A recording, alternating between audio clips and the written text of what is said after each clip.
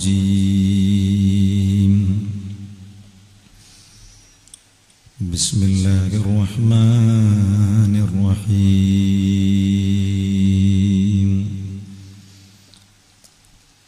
الحمد لله رب العالمين نشهد أن لا إله إلا الله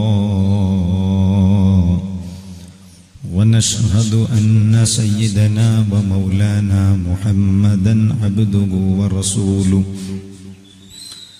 أرسله بالهدى ودين الحق ليظهره على الدين كله ولو كره المشركون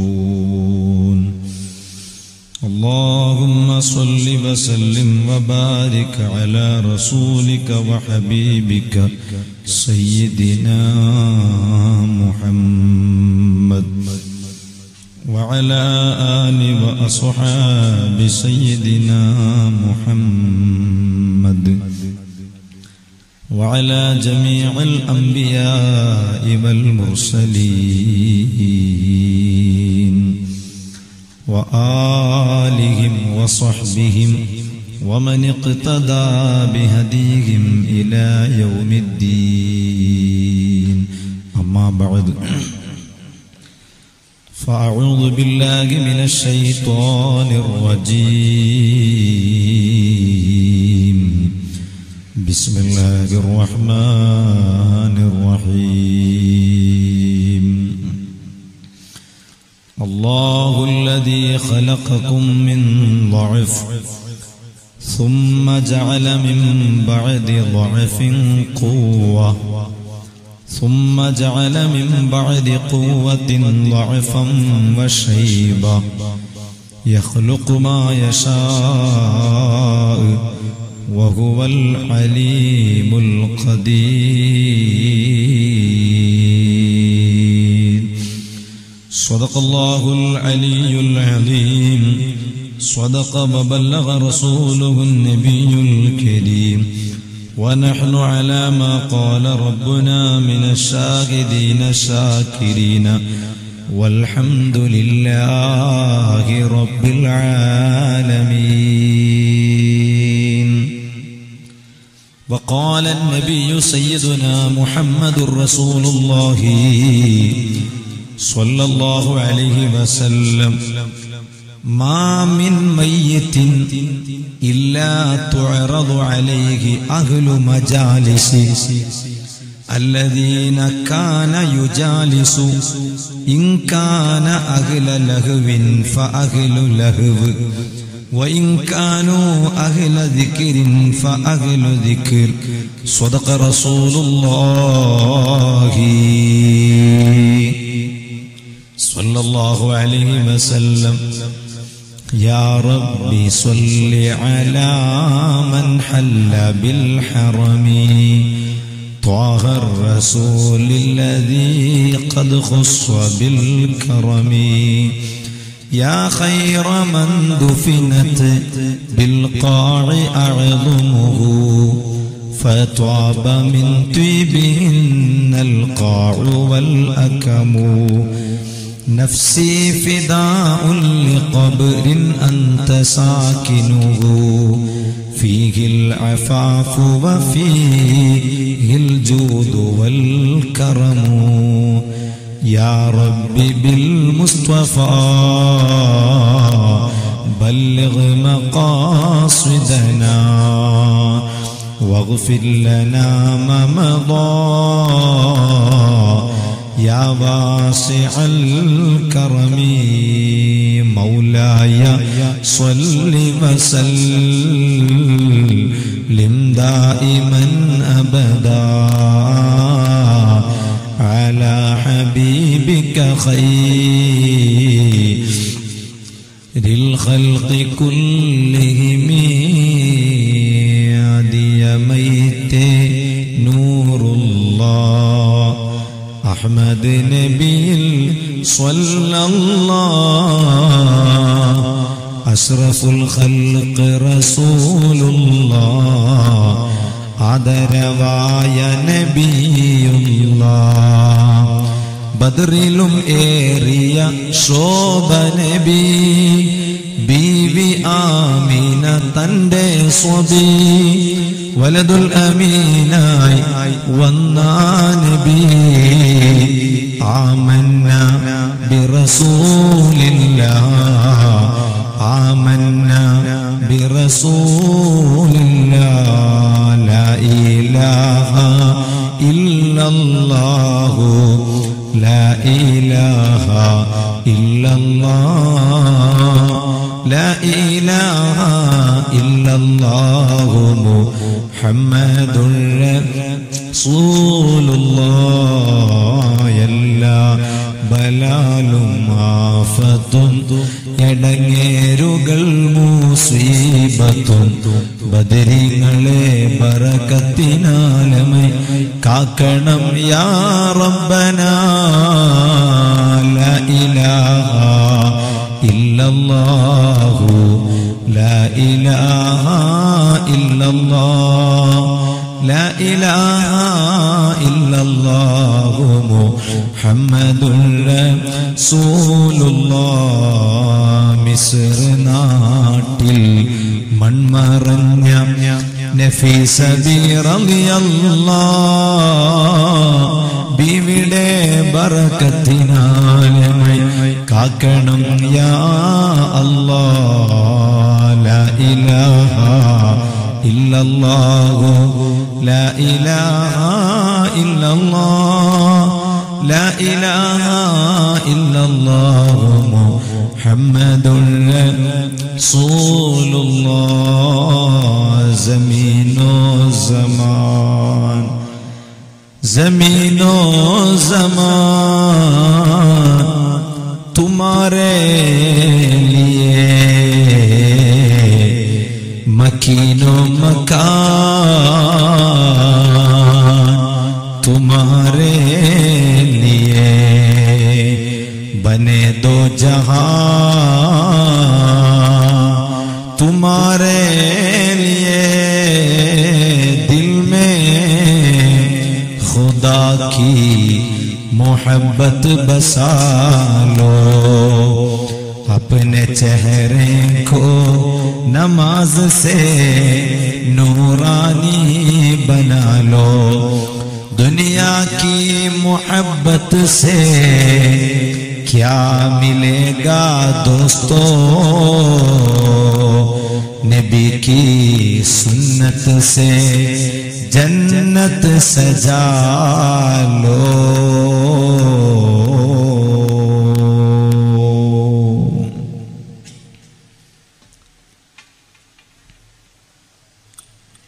ആദരണീയരായ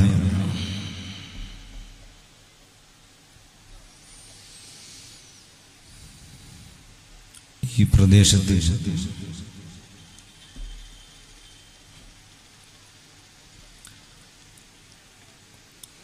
മതപരമായ ആത്മീയമായ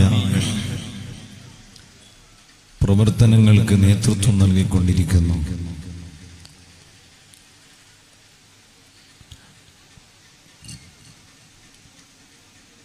പ്രിയപ്പെട്ട പഠനരംഗത്ത് എൻ്റെ സീനിയറും കൂടിയായിട്ടുള്ള പ്രിയപ്പെട്ട ചാലിയം സഖാഫി ഉസ്താദ്, മറ്റു ഉസ്താദുമാർ, ജമാഅത്ത് പ്രസിഡന്റുമാർ, സെക്രട്ടറിമാർ, ട്രഷറർ ഉൾപ്പെടെയുള്ള ഭാരവാഹികൾ, നേതാക്കൾ, ഉറൂസ് കമ്മിറ്റി ചെയർമാൻ ഉൾപ്പെടെയുള്ള ഭാരവാഹികൾ, നല്ലവരായ കാരണവന്മാർ, എനിക്കേറ്റവും താല്പര്യമുള്ള യുവാക്കൾ, വളരെ അച്ചടക്കത്തോടെ ഇരുന്ന് നല്ലത് പഠിക്കാനും നല്ലത് കേൾക്കാനും അത് ജീവിതത്തിൽ പകർത്താൻ വേണ്ടി ശ്രമിക്കാൻ ഈ സദസ്സിൽ ഒരുമിച്ചു കൂടിയിട്ടുള്ള ഈമാനുള്ള നല്ലവരിൽ നല്ലവരായ ഉമ്മമാർ, സഹോദരിമാർ, അല്ലാഹു റബ്ബ് സുബ്ഹാനഹു വ തആല നമ്മുടെ ഈ മതപ്രഭാഷണ ചടങ്ങ് ജീവിതത്തിൽ ഉപകരിക്കുന്ന ഒരുപാട് കാര്യങ്ങൾ പഠിക്കാനും അത് പറയാനും അതൊക്കെ കഴിവിന്റെ പരമാവധി ജീവിതത്തിൽ പ്രാവർത്തികമാക്കി കൊണ്ടുവരാനും അത് നിമിത്തമായി നമ്മുടെ ജീവിതത്തിൽ വലിയ മാറ്റമുണ്ടാകാനും അല്ലാഹു തൗഫീഖ് ചെയ്യുമാറാവട്ടെ. ആമീൻ എന്ന് ആമുഖമായി ദുആ ചെയ്യുകയാണ്. ഏണിയാടി എന്ന ഈ പ്രദേശത്ത് മറപ്പെട്ട് കിടക്കുന്ന അല്ലാഹുവിന്റെ മഹാന്മാരായ ഔലിയാക്കൾ, ആ ഔലിയാക്കളുടെ പേരിൽ ഉറൂസ് പരിപാടി നടത്തി വരികയാണ്. അതിന്റെ ഭാഗമായി ദിവസങ്ങളോളം നീണ്ടു നിൽക്കുന്ന ഇവിടെ സംഘടിപ്പിക്കപ്പെട്ടിട്ടുള്ള മതപ്രഭാഷണ പരിപാടിയുടെ ഒരു ചടങ്ങിലാണ് നാം ഉള്ളത്. കാലിക പ്രസക്തമായ ഒരു പ്രധാനപ്പെട്ട വിഷയമാണ് നമുക്കിന്ന് സംസാരിക്കാനുള്ളത്. ഇന്റർനെറ്റിലൂടെ വഴിതെറ്റുന്ന യുവ തലമുറ. ഇൻഷാ അല്ലാഹ് നേരത്തെ ഇവിടെ സൂചിപ്പിച്ചതുപോലെ അവസാനം നമുക്ക് ദുആ ചെയ്തു തരാൻ ബഹുമാനപ്പെട്ട തങ്ങളവരുകൾ ഇവിടെ എത്തിച്ചേരും. ഞാൻ ഇങ്ങോട്ട് വരുന്ന സമയത്ത് ഒരുപാട് ഖൈറായ ഉദ്ദേശങ്ങൾ പറഞ്ഞ് ദുആ കൊണ്ട് വസിയത്ത് ചെയ്തവരുണ്ട്. അർഹമുർ റഹീമീനായ റബ്ബേ, ഇവിടെ മറപ്പെട്ട് കിടക്കുന്ന മഹാന്മാരുടെ ബറക്കത്ത് കൊണ്ട് ഈ മജ്ലിസുൽ ഇൽമിന്റെ സദസ്സിന്റെ ഹുർമത്ത് കൊണ്ട് ഇങ്ങോട്ട് വരുന്ന സമയത്തും അതല്ലാതെ അതിനു മുമ്പും ആരെല്ലാം എന്തെല്ലാം ഖൈറായ ഉദ്ദേശങ്ങൾ പറഞ്ഞു ദുആ കൊണ്ട് വസിയത്ത് ചെയ്തിട്ടുണ്ടോ അവരുടെ മുഴുവൻ ഖൈറായ ഉദ്ദേശങ്ങളെ നീ സാധിപ്പിച്ചു കൊടുക്കണേ റഹ്മാനെ. ഭക്ഷണം കഴിക്കാൻ വേണ്ടി ഒരു വീട്ടിൽ പോയി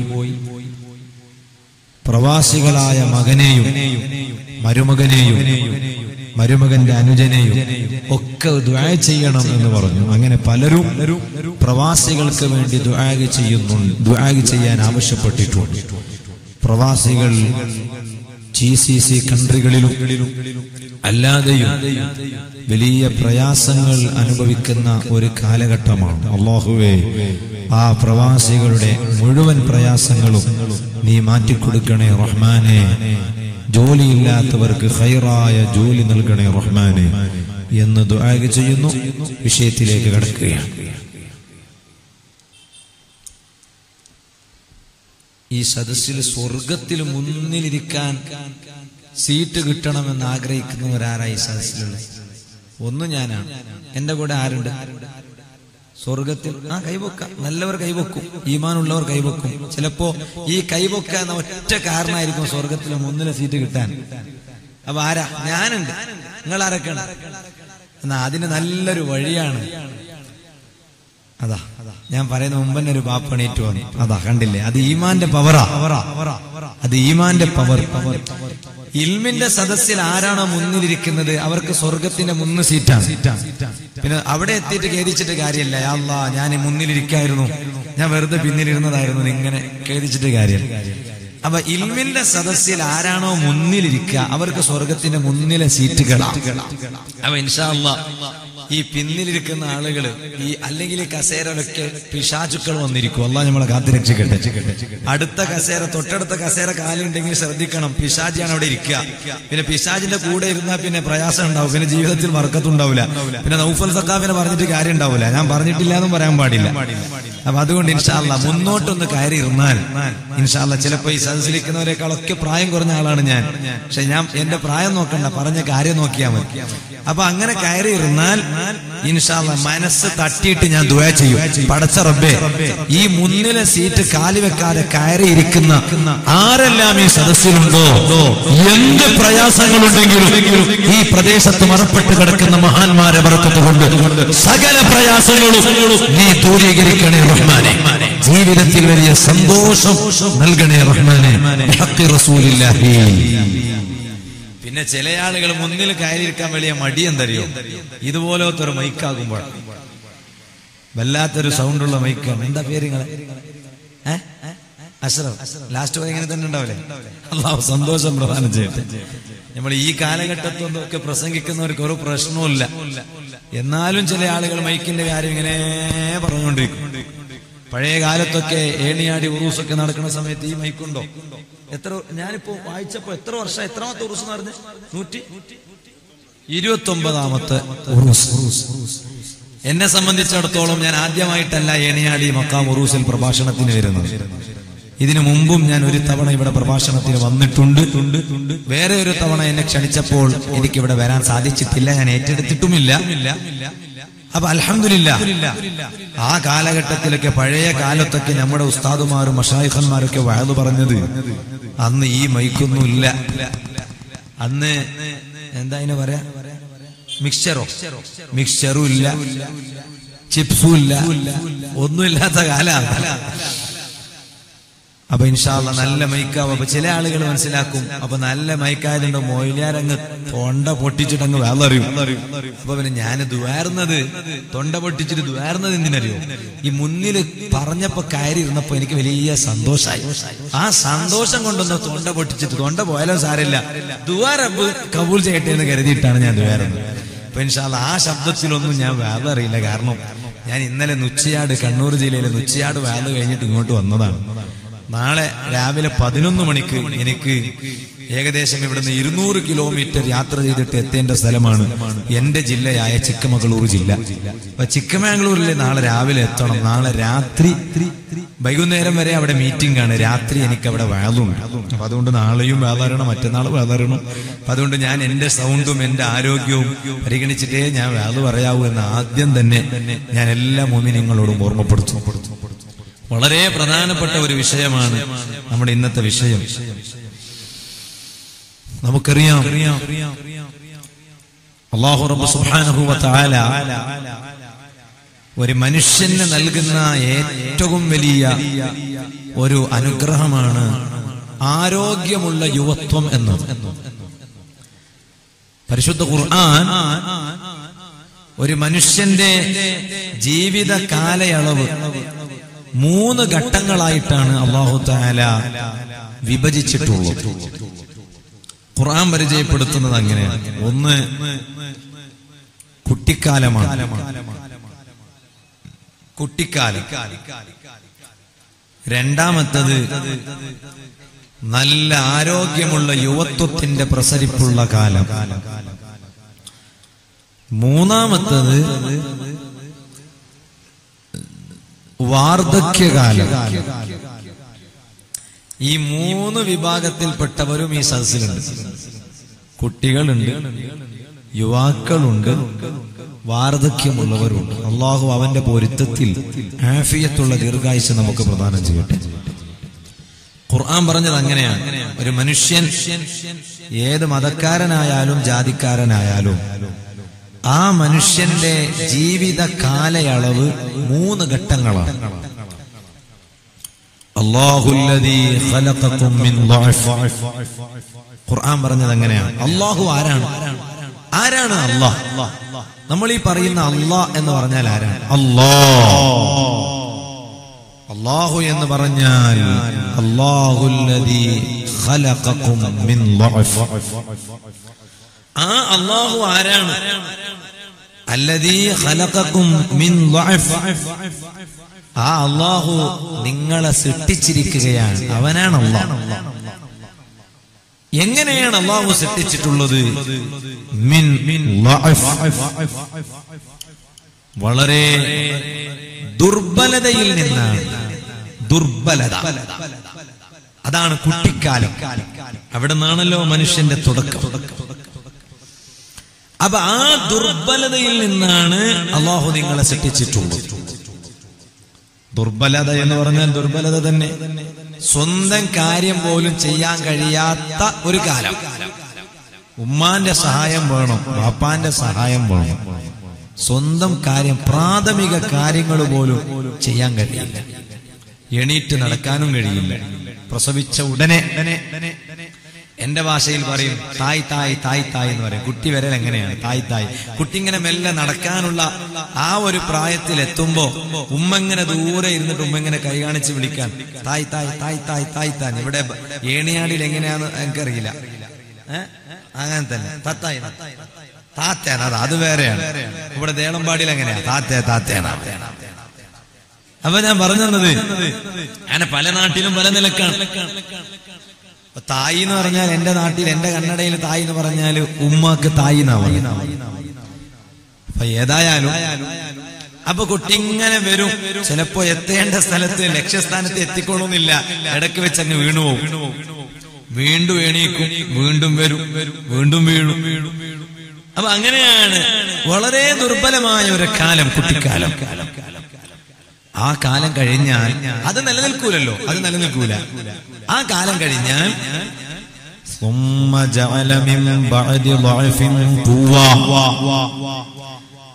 ഖുർആൻ പറയാം, ആ കുട്ടിക്കാലം കഴിഞ്ഞാൽ പിന്നെ അല്ലാഹു തആല നൽകുന്ന ഒരു കാലയളവാണ് നല്ല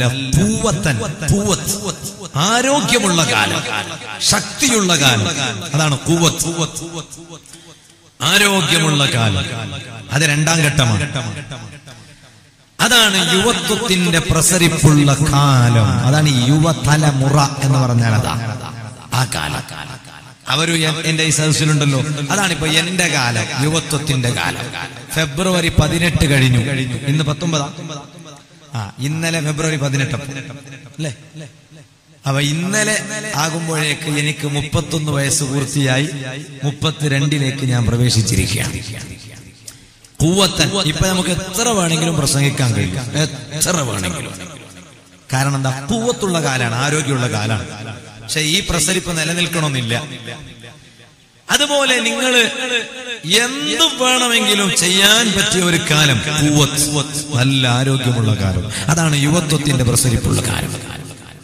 എന്നാൽ ആ കാലം നിലനിൽക്കുമോ? ഇല്ല. ഇന്നിപ്പോ താടി രോമങ്ങളൊക്കെ നല്ല കറുത്തതാണ്. മെല്ലെ ഇങ്ങനെ നോക്കിയാലും ഒരു വെളുത്ത നരച്ച താടി രോമം ചിലപ്പോ കണ്ടുകൊള്ളുന്നില്ല. തലമുടിയും അങ്ങനെ. പക്ഷെ കുറെ കഴിഞ്ഞ് അള്ളാന്റെ തൗഫീഖ് ഉണ്ടെങ്കിൽ ഏണിയാടി ഉറൂസിന്റെ വേദന വരുമ്പോ ചിലപ്പോ ഇന്നത്തെ പോലെ കറുത്ത താടി ആയിരിക്കില്ല, അന്ന് വെളുത്തിട്ടുണ്ടാവും, പറയാൻ പറ്റൂല. അതുവരെ ജീവിക്കുകയാണെങ്കിൽ. ഇത് നമ്മുടെ എല്ലാവരുടെയും കഥ എങ്ങനെയാണ്. എന്നാൽ ആ ഖുവത്തുള്ള ആരോഗ്യമുള്ള കാലം, ആ കാലം നിലനിൽക്കുന്നതല്ല. കുട്ടിക്കാലം കഴിഞ്ഞാൽ ആരോഗ്യമുള്ള കാലമാണ്.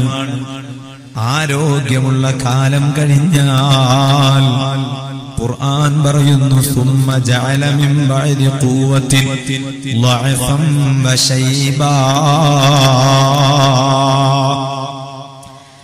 ആ നല്ല ആരോഗ്യമുള്ള കാലം കഴിഞ്ഞാൽ പിന്നെ അല്ലാഹു തആല നിങ്ങൾക്ക് നൽകാൻ പോകുന്നത് ളഅഫൻ, വീണ്ടും ഒരു ദുർബലമായ കാലമാണ്. അതാണ് വാർദ്ധക്യകാലം. യുവത്വത്തിൽ ചെയ്യാൻ പറ്റിയതൊന്നും ആ കാലത്ത് ചെയ്യാൻ സാധിച്ചു കൊള്ളണമെന്നില്ല. ആ ദുർബലമായ കാലം കുട്ടിക്കാലത്തുള്ള ദൗർബല്യമല്ല. കുട്ടിക്കാലത്ത് ദൗർബല്യമേ ഉണ്ടായിരുന്നുള്ളൂ, അന്ന് നിരയില്ല. അതേ സമയത്ത് കുട്ടിക്കാലം കഴിഞ്ഞതിന് ശേഷം, യുവത്വത്തിന്റെ പ്രസരിപ്പുള്ള കാലം കഴിഞ്ഞതിന് ശേഷം പിന്നീടുള്ള ദുർബലമായ കാലമുണ്ടല്ലോ, അത് കുട്ടിക്കാലം പോലെയുള്ളൊരു ദുർബലമല്ല. കുട്ടിക്കാലത്തില്ലാത്ത ഒരു കാര്യം കൂടി അല്ലാഹു തരികയാണ്. സുമ്മ ജഅല മിൻ ബഅദി ളഅഫിൻ സുമ്മ ജഅല മിൻ ബഅദി ഖുവത്തിൻ ളഅഫൻ വശൈബാ.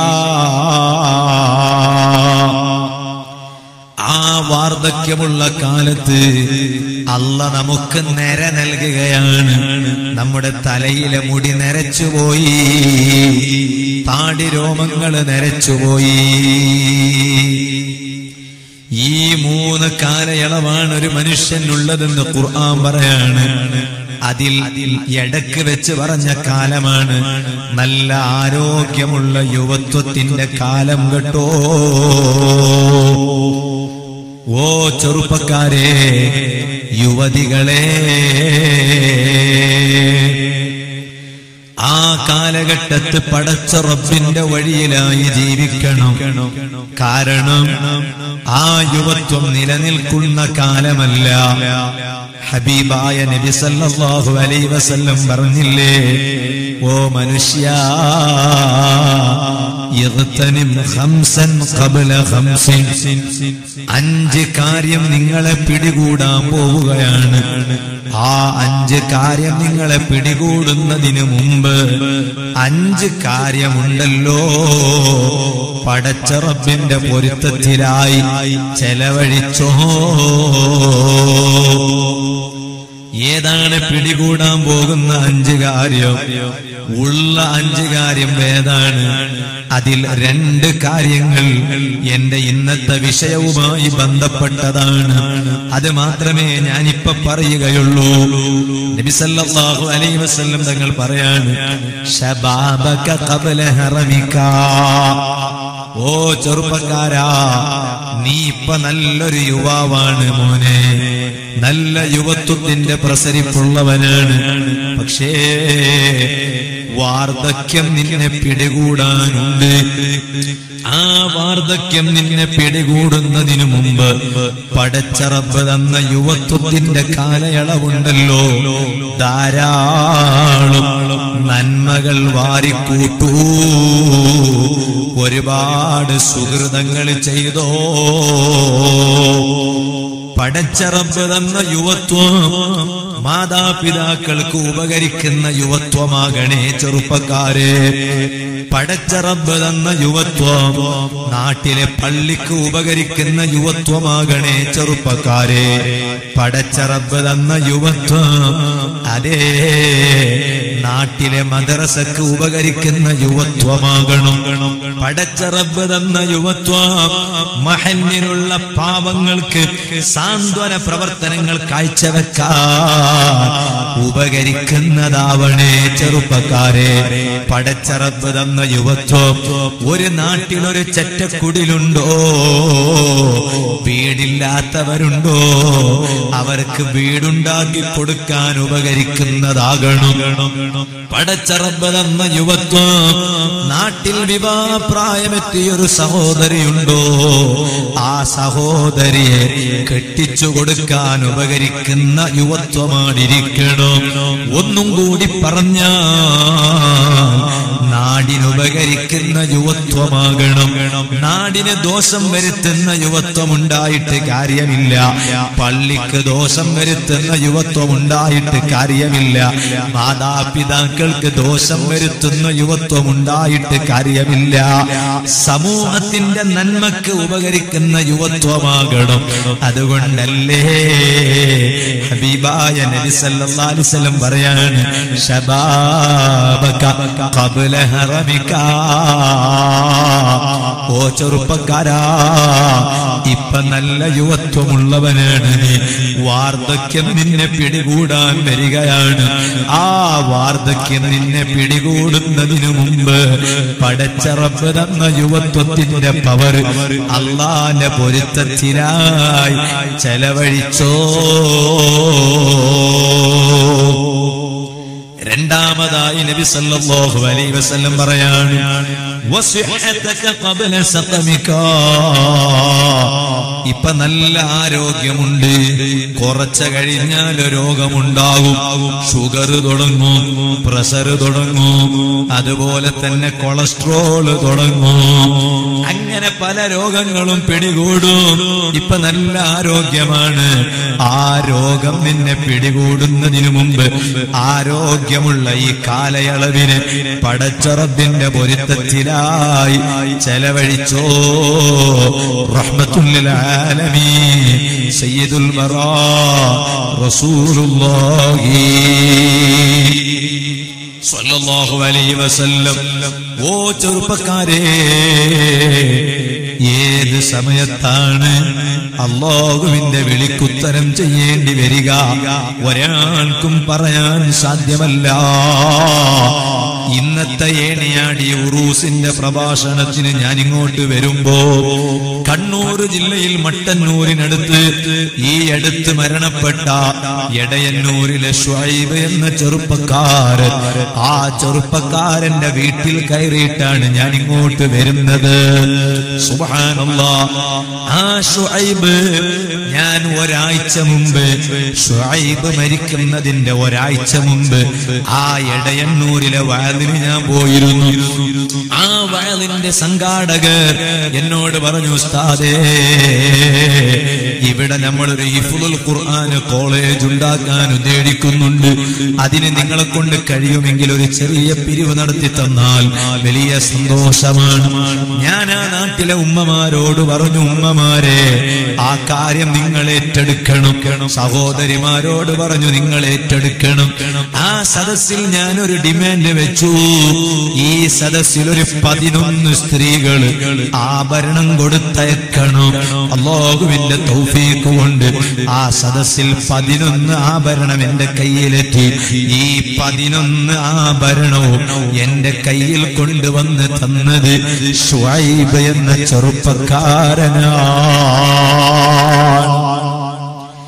ഞാൻ ആ വഅലിന്റെ സദസ്സിൽ ഒരുപാട് നേരം ഷുഐബിന്റെ പേര് പറഞ്ഞു. ഷുഐബേ, ആഭരണം കിട്ടിയാടാ, ഷുഐബേ ഇങ്ങോട്ട് കൊണ്ടുവേടാ. ഇന്ന് ഞാൻ വീട്ടിലിരിക്കുന്ന സമയത്ത് പാപ്പ പറഞ്ഞിട്ട് എന്നോട് കരയുകയാ. പക്ഷേ ഞാൻ ഒരിക്കലും ചിന്തിച്ചില്ല, അന്ന് 10 മണിയാകുമ്പോഴേക്ക് പെർമിഷൻ അവസാനിക്കുകയാണ്. നഫീസ ബീവി റളിയല്ലാഹു അൻഹയുടെ ചരിത്രമാണ് അന്നത്തെ വഅലിന്റെ സദസ്സിലെ എന്റെ വിഷയം. 10:30 മണി വരെ പെർമിഷൻ ഉണ്ടായിരുന്നു എന്ന് പറഞ്ഞിരുന്നു. 10 മണിയാകുമ്പോഴേക്ക് ചില ആളുകളുടെ ശല്യം കൊണ്ട് നിർത്തേണ്ടി വന്നു. നമ്മൾ ആരെയും ചീത്ത പറയാൻ പോയിട്ടില്ല, ഒരു തങ്ങളെയും കുറ്റം പറയാൻ പോയിട്ടില്ല, ഒരാലിമിനെയും തരം താഴ്ത്താൻ പോയിട്ടില്ല. നമ്മളവിടെ അള്ളാന്റെ മഹദിമാരിൽപ്പെട്ട ഒരു മഹദിയുടെ ചരിത്രം പറഞ്ഞതാണ്. പക്ഷേ അതുവരെ ചില ആളുകൾക്ക് സഹിക്കുന്നില്ല. അപ്പൊ ഷുഐബ് ഓടി വന്നിട്ട് പറയാണ്, ഉസ്താദേ, സ്ത്രീകളെല്ലാവരും പറയുന്നുണ്ട് ഏപ്രിൽ മാസത്തിൽ ഉസ്താദ് ഒരു ഡേറ്റ് വീണ്ടും തരണം. ഇത് ആർക്കും മതിയായിട്ടില്ല. ഇതിന്റെ ബാക്കി ചരിത്രം ഉസ്താദ് വന്നിട്ട് പറയണം. ഞാൻ ഇൻഷാ അല്ലാ എന്ന് പറയാണ്. പക്ഷേ ഞാൻ കരുതിയില്ല, ആ സംഘാടകർക്ക് ഏപ്രിൽ മാസത്തെ ഡേറ്റ് ഞാൻ കൊടുത്താൽ തന്നെ അന്നത്തെ സദസ്സിൽ ചെറുപ്പക്കാരനായ ഷുഐബ് ഉണ്ടാകാതെ പള്ളിക്കാട്ടിലെ ഖബറിൽ പോയി ഷുഐബ് കിടക്കുമെന്ന് നൗഫൽ കരുതിയില്ല. ഓ ചെറുപ്പക്കാരെ, ഇന്ന് ഞാൻ അവിടെ പോയി വരുമ്പോ എന്നോട് പറയാണ്, ഷുഐബ് മരണപ്പെട്ടതിന് ശേഷം 3 സ്ത്രീകൾ ഷുഐബിന്റെ വീട്ടിലേക്ക് വരികയാണ്. ആ 3 സ്ത്രീകളെ തലയിൽ തട്ടമില്ല, മുഖം മറച്ചിട്ടില്ല. അവർ മുസ്ലിമീങ്ങളല്ല, ഹൈന്ദവ മതത്തിൽപ്പെട്ട 3 സ്ത്രീകളാണ് ഷുഐബ് മരിച്ചതിനെ തുടർന്ന് വന്നത്. വീട്ടുകാര് ചോദിച്ചു, എന്തേ നിങ്ങൾ ഇങ്ങോട്ട് വരാൻ കാരണം? ഈ 3 സ്ത്രീകളും പറഞ്ഞു, നമ്മുടെ വീട്ടിലേക്ക് കഴിക്കാൻ ഭക്ഷണ വസ്തുക്കൾ ഇതുവരെ എത്തിച്ചിരുന്നത് ഷുഐബാണ് കേട്ടോ. ഷുഐബ് നമ്മുടെ വീട്ടിലെത്തിയില്ല എന്ന് കണ്ടാൽ നമ്മളന്ന് പട്ടിണിയാണ് കേട്ടോ. ചിന്തിക്കണേ, സഹായിക്കുന്നതിന് മതമില്ല, സഹായിക്കുന്നതിന് ജാതിയില്ല, സഹായിക്കുന്നതിന് സംഘടനയില്ല, സഹായിക്കുന്നതിന് പ്രസ്ഥാനമില്ല. മുസ്ലിമീങ്ങൾക്ക് പോലും തുണയായി നിന്ന ശുഐബ് എന്ന ചെറുപ്പക്കാരൻ നമുക്ക് മാതൃകയല്ലയോ? ഞാനിപ്പോ ആലോചിക്കുകയാണ്, ഏത് സമയത്താണ് പടച്ച റബ്ബിന്റെ വിളിക്കുത്തരം ചെയ്യേണ്ടി വരിക പറയാൻ പറ്റൂല. പക്ഷേ ചെറുപ്പക്കാരെ, അല്ലാഹ് നമുക്ക് തരുന്ന മരണം അതൊരു നല്ല മരണമായിരിക്കണം. അതുകൊണ്ടല്ലേ അഷ്റഫുൽ ഖൽഖ് മുഹമ്മദുർ റസൂലുള്ളാഹി. ഞാനൊരു കാര്യം പറയട്ടെ, കള്ളു കുടിച്ചവന് നല്ല മരണം കിട്ടാൻ പ്രയാസമാണ്, വ്യഭിചാരിക്ക് നല്ല മരണം കിട്ടാൻ പ്രയാസമാണ്, മയക്കുമരുന്നിന് അടിമപ്പെട്ടവന് നല്ല മരണം കിട്ടാൻ പ്രയാസമാണ്, കഞ്ചാവിനടിമപ്പെട്ട് ജീവിച്ചവന് നല്ല മരണം കിട്ടാൻ പ്രയാസമാണ്. ചീട്ട് കളിക്കാരില്ലേ, ചീട്ട് കളിക്കാർക്ക് നല്ല മരണം കിട്ടാൻ പ്രയാസമാണ്. കാരംസ് കളിക്കുന്നവരില്ലേ, കാരംസ് കളിക്കുന്നത് തെറ്റല്ലേ, കുറ്റകരമല്ലേ, ഹറാമാണെന്ന് പണ്ഡിതന്മാര് പറഞ്ഞിട്ടില്ലേ? ആ കാരംസ് കളിച്ചവന് നല്ല മരണം കിട്ടാൻ പ്രയാസമാണ്. ഓ ചെറുപ്പക്കാരാ, നിന്റെ ആരോഗ്യമുള്ള കാലത്ത് ഏതൊരു വിഷയത്തോടാണോ നീ കൂടുതലും ബന്ധപ്പെട്ടുകൊണ്ടിരുന്നത്, നീ കൂടുതലും ഇരുന്നത് ഏത് സദസ്സിലാണ്?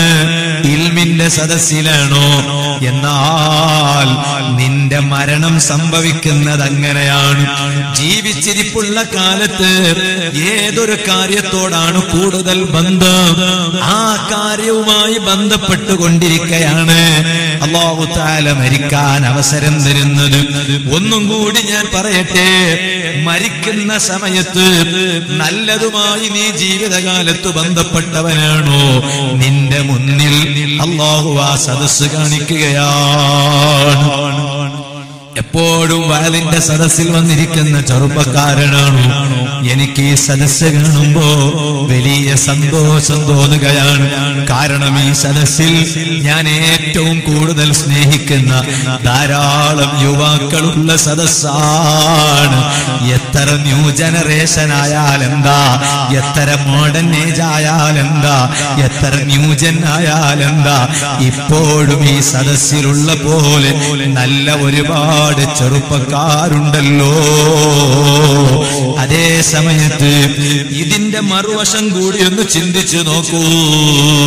നാട്ടിലൊരു ഉറൂസ് നടക്കുമ്പോ, ഒരാത്മീയ സദസ്സ് നടക്കുമ്പോ അവിടെ വന്നിരിക്കാതെ ഒരു ഗ്രൗണ്ടിൽ ഒരു ക്രിക്കറ്റ് ടൂർണമെന്റ് നടക്കുമ്പോ അവിടെ എത്ര വേണമെങ്കിലും ഉറക്കം വഴിക്കാൻ തയ്യാറാണ്, സമയം ചെലവഴിക്കാൻ തയ്യാറാണ്.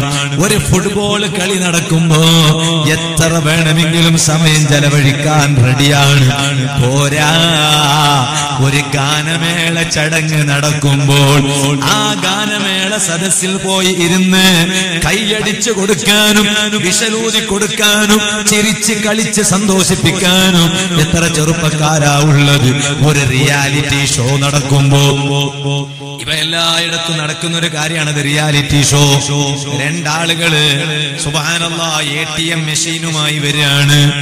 ഏതുവരെ അതിവിടെ എത്തി, ഏതുവരെ എത്തി? എന്നോട് ഇപ്പൊ അടുത്ത ഒരാൾ പറഞ്ഞു, കല്യാണ വീട്ടിൽ വരെ അത് എത്തിയിരിക്കുകയാണ്. ATM മെഷീനുമായി വരികയാണ്, ചോദ്യങ്ങൾ ചോദിക്കുകയാണ്. കൃത്യം മറുപടി പറഞ്ഞാൽ ആ ATM മെഷീനിൽ നിന്ന് പൈസ ഇങ്ങോട്ട് വരികയാണ്. ഓ ചെറുപ്പക്കാരാ, കാസർഗോഡ് ജില്ലയിൽ വരെ അത് നടന്നില്ലേ? എനിക്കറിയുന്ന കാര്യമാണ്. ഒരു പ്രായമുള്ള ഒരാള്, അദ്ദേഹം നിസ്കരിക്കാൻ കൊടുത്തപ്പോ നിസ്കരിക്കാൻ പോയി. അതിന്റെ മുമ്പ് അദ്ദേഹം ആ ചടങ്ങിലുണ്ടായിരുന്നു. എന്നിട്ടതിങ്ങനെ കാണിച്ചില്ലേ? ഇദ്ദേഹം നിസ്കാരവുമായി വലിയ ബന്ധമുള്ള ആളാണ്, എന്നിട്ടും റിയാലിറ്റി ഷോ അംഗീകരിക്കുന്നയാളാണ്. അതതിന് തെളിവല്ലല്ലോ. ഞാൻ ഞാൻ പറഞ്ഞു വന്നത്. അതുപോലെയുള്ള റിയാലിറ്റി ഷോയിൽ പങ്കെടുത്ത് സമയം ചെലവഴിക്കുന്ന ചെറുപ്പക്കാരില്ലേ, അറിയണേ ചെറുപ്പക്കാര്, എനിക്കൊരാഗ്രഹമുണ്ട് കേട്ടോ. സാധുവായ ഞാൻ മരിക്കുന്നത് എപ്പോഴാണെന്ന് പറയാൻ പറ്റൂല. ഞാൻ പറഞ്ഞില്ലേ, നാളെ എനിക്ക് ചിക്കമകളൂർ ജില്ലയിലാണ് വാതുള്ളത്. പക്ഷേ അവിടുത്തെ സംഘാടകർ ഇന്നെന്നെ ഫോണിൽ ബന്ധപ്പെട്ടിരുന്നു. ഞാൻ ഇവിടുന്ന് രാവിലെ 4 മണിക്ക് പുറപ്പെടാൻ തീരുമാനിച്ചിട്ടുണ്ട്. പക്ഷേ നാളത്തെ വാവിന്റെ സദസ്സിൽ പാവപ്പെട്ട കളസ അവിടെ എത്തുമോ എനിക്കറിയില്ല. അതേ സമയം എനിക്കൊരാഗ്രഹമുണ്ട്. ഞാൻ അല്ലാഹുവിന്റെ തൗഫീഖ് കൊണ്ടൊരു ചെറിയ വാല് പറയുന്നയാളാണ്. പക്ഷേ ഞാൻ മരിക്കാൻ സമയമെടുത്താൽ എന്റെ കൺമുന്നിൽ അല്ലാഹു ഇൽമിന്റെ സദസ്സ് കാണിച്ചു തരണം. ഞാൻ എവിടെ മരിക്കുകയാണെങ്കിലോ എന്റെ കൺമുന്നിൽ അല്ലാഹു തആല ഒരുപാട് മുഅ്മിനീങ്ങൾ ഒരുമിച്ച് കൂടിയ ഒരു ഇൽമിന്റെ സദസ്സ് അല്ലാഹു എനിക്ക് കാണിച്ചു തരണോ. കാരണം ഹയാത്ത് കാലത്ത് ഏതൊരു കാര്യവുമായിട്ടാണോ കൂടുതൽ ബന്ധപ്പെടുന്നത്, ആ സദസ്സിനെയാണ് അല്ലാഹു മരിക്കുന്ന സമയത്ത് കൺമുന്നിൽ കാണിക്കുന്നത് കേട്ടോ. അഷ്റഫുൽ ഖൽഖ് മുഹമ്മദുർ റസൂലുള്ളാഹി സല്ലല്ലാഹു അലൈഹി വസല്ലം തങ്ങൾ പറയുന്ന ഹദീസാണ്. ഇമാം ഖുർത്തുബി റളിയല്ലാഹു അൻഹു തദ്കിറത്തുൽ ഖുർത്തുബി എന്ന കിതാബിൽ രേഖപ്പെടുത്തിയതാണ്. ഹദീസാണെന്നും പറഞ്ഞിട്ടുണ്ട്. അല്ല, മുജാഹിദ് റളിയല്ലാഹു അൻഹു പറഞ്ഞ ഒരു വാക്കാണെന്നും പറഞ്ഞിട്ടുണ്ട്. അങ്ങനെയാണ് ഈ കിതാബിൽ പറയുന്നത്. മുജാഹിദ് റളിയല്ലാഹു അൻഹു പറയാണ്, മാ മിൻ മയ്യിത്തിൻ, ഏതൊരു മയ്യിത്ത് ഇല്ലാ തുഅറദു അലൈഹി അഹ്ലു മജാലിസില്ലദീന കാന യുജാലിസു. ആ ഒരാള് മരിക്കാൻ പോകുമ്പോ അയാളെ ഹയാത്ത് കാലത്ത് ഏറ്റവും കൂടുതൽ ഏത് സദസ്സിലാണോ അയാൾ ഇരുന്നിരുന്നത് ആ സദസ്സിനെ അല്ലാഹു ഇങ്ങനെ കാണിച്ചു കൊടുക്കുകയാ. എന്നിട്ട് മുജാഹിദ് റളിയല്ലാഹു അൻഹു പറയാണ്, ഇൻകാന അഹ്ല ലഹ്വി, ആ ചെറുപ്പക്കാരൻ കൂടുതലും ഇരുന്നത് കളിയുടെ സദസ്സിലാണോ, ക്രിക്കറ്റിന്റെ ചടങ്ങിലാണോ, ഫുട്ബോളിന്റെ ചടങ്ങിലാണോ, ഗാനമേളയുടെ ചടങ്ങിലാണോ, എന്നാ പിന്നെ ഫഅഹിലു ലഹ്വി, ആ ചെറുപ്പക്കാരൻ മരിക്കുന്ന സമയത്ത് അവന്റെ കൺമുന്നിൽ അല്ലാഹു കാണിച്ചു തരുന്നത് ആ കളിയുടെ സദസ്സിനെയാ. കളിയുടെ ചടങ്ങ് നോക്കി നിൽക്കേ മരിക്കുന്ന സമയത്ത് ഓ ചെറുപ്പക്കാരാ കലിമത്തു തൗഹീദ് ചൊല്ലാൻ കഴിയുമോ? ഏത് സമയത്തും കഞ്ചാവിന്റെ പിന്നാലെ പോകുന്ന ചെറുപ്പക്കാരില്ലേ, ഞാൻ ജമാഅത്ത് കമ്മിറ്റി ഭാരവാഹികളോട് പറയാണ്, ഉറൂസ് കമ്മിറ്റി ഭാരവാഹികളോട് പറയാണ്, നമുക്കൊരു വലിയ ഉത്തരവാദിത്വമുണ്ട്. ഇത് ഏണിയാടിയിൽ മാത്രം പറയുന്നതല്ല, ഞാൻ പോകുന്ന എല്ലാ വാദിന്റെ സദസ്സിലും പറയാറുണ്ട്. ഇവിടെയും ഞാൻ പറയട്ടെ, ജമാഅത്ത് കമ്മിറ്റിയുടെ ഉത്തരവാദിത്വത്തിൽ പെട്ടതാ. ആ മഹല്ലിൽ ഒരു മയക്കുമരുന്നിനും അടിമപ്പെട്ടുപോയ ഒരു കൗമാരപ്രായക്കാരനുണ്ടാകാൻ പാടില്ല, ഒരു ചെറുപ്പക്കാരനുണ്ടാകാൻ പാടില്ല. ഓ ബാപ്പമാരെ, ഓ ഉമ്മമാരെ, നമ്മുടെ ചെറിയ മക്കള് മുതൽ യുവാക്കൾ വരെ മാതാപിതാക്കളെ ശ്രദ്ധയിൽപ്പെടാതെ മയക്കുമരുന്നിനടിമപ്പെട്ടിരിക്കുകയാണ്, ബ്രൗൺ ഷുഗറിനടിമപ്പെട്ടുകൊണ്ടിരിക്കുകയാണ്. ഇപ്പൊ ഒരു ചെറിയ സ്റ്റിക്കർ വന്നിട്ടുണ്ട്, നിങ്ങളെ ശ്രദ്ധയിൽപ്പെട്ടിട്ടുണ്ടോ അറിയില്ല. സ്കൂളിൽ പോകുന്ന പഠിക്കാൻ പോകുന്ന ചെറിയ മക്കള് അത് ഉപയോഗിക്കുകയാണ്. ആ സ്റ്റിക്കർ സാധാരണ ഒരു ടെക്സ്റ്റ് ബുക്കിൽ പേരെഴുതാനായി പതിപ്പിക്കുന്ന സ്റ്റിക്കർ അല്ല, ഒരു നോട്ട് ബുക്കിൽ പേരെഴുതാനായി പതിപ്പിക്കുന്ന സ്റ്റിക്കർ അല്ല. ആ സ്റ്റിക്കറിൽ മയക്കുമരുന്നിന്റെ അംശമുണ്ട്. അതിന്റെ പേരാണ് LSD സ്റ്റിക്കർ.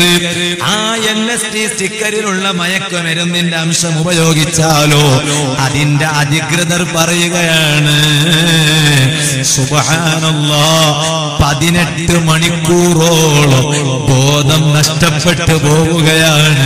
അഥവാ അത് ഉപയോഗിച്ചതിനെ തുടർന്ന് നഷ്ടപ്പെട്ടു പോയ ബോധം തിരിച്ചു കിട്ടണമെങ്കിൽ 18 മണിക്കൂർ കഴിയണം കേട്ടോ.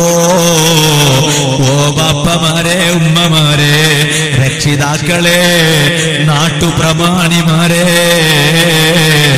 മഹല്ല് കമ്മിറ്റി ഭാരവാഹികളെ, നമ്മുടെ മഹല്ലിലെ കൗമാരപ്രായക്കാർ അതിന് നമ്മളറിയാതെ അടിമപ്പെട്ടുകൊണ്ടിരിക്കുന്നു.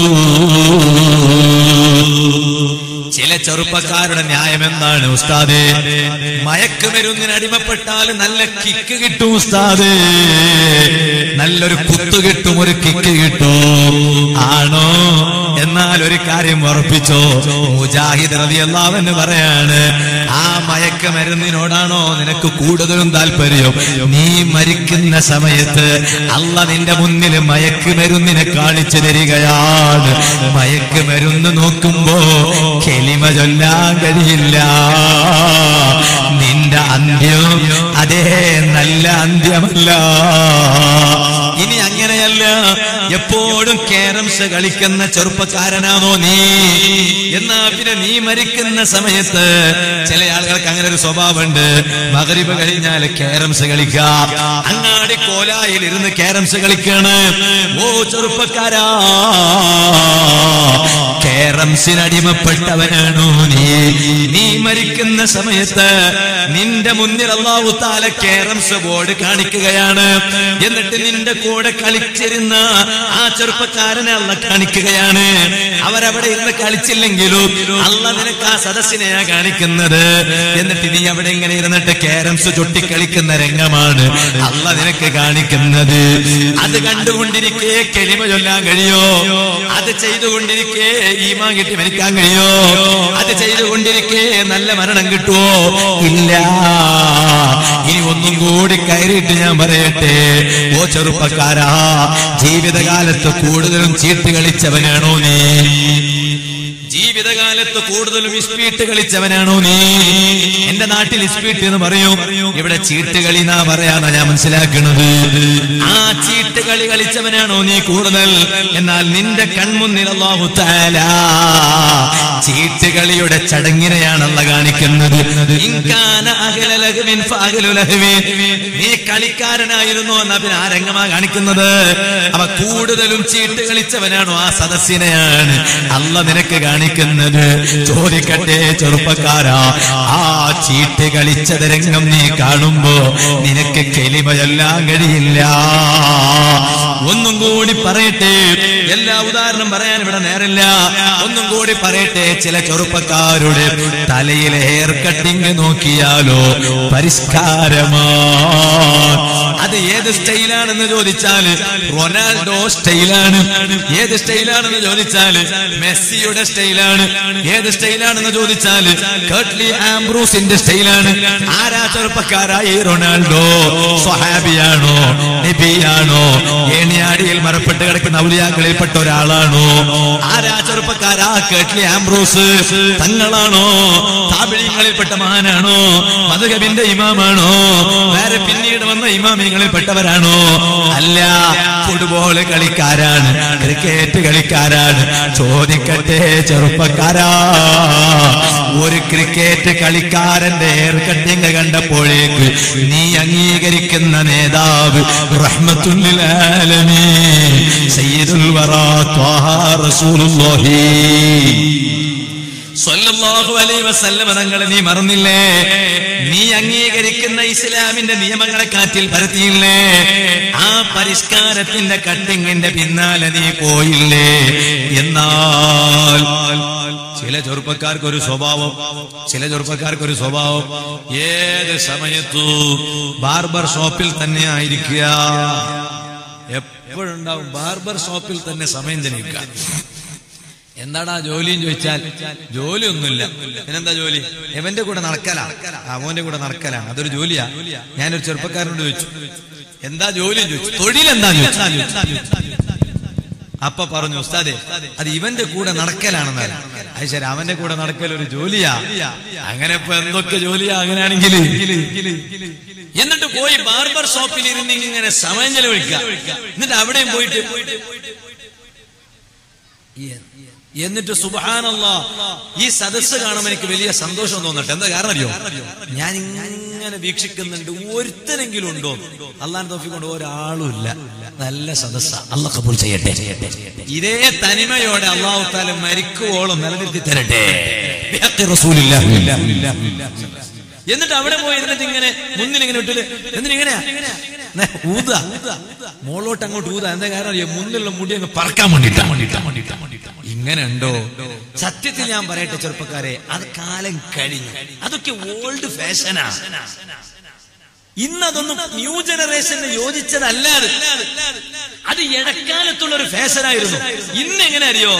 മാന്യമായിട്ടുള്ള ഒരു തലകെട്ട്, മാന്യമായിട്ടുള്ള ഒരു തലകെട്ടല്ല. എല്ലാവരും തലകെട്ട് കെട്ടാൻ പറ്റൂലല്ലോ. മാന്യമായിട്ടുള്ള ഒരു ഹെയർ കട്ടിങ്. നിങ്ങൾ ചിന്തിക്കണേ, എന്തറിയോ? നിങ്ങളെ ഈ തലയിലെ ഹെയർ കട്ടിങ്ങിന് മേൽ ഡിപ്പെൻഡ് ആയിരിക്കുകയാണ് ഒരു നല്ല പുതിയ പെണ്ണ് കിട്ടാൻ. അള്ളാഹ് നമ്മുടെ സദസ്സ് ജനനിബിഡമായ സദസ്സ. അള്ളാഹു ബറക്കത്ത് ചെയ്യട്ടെ, അള്ളാഹ് കബൂൽ ചെയ്യട്ടെ.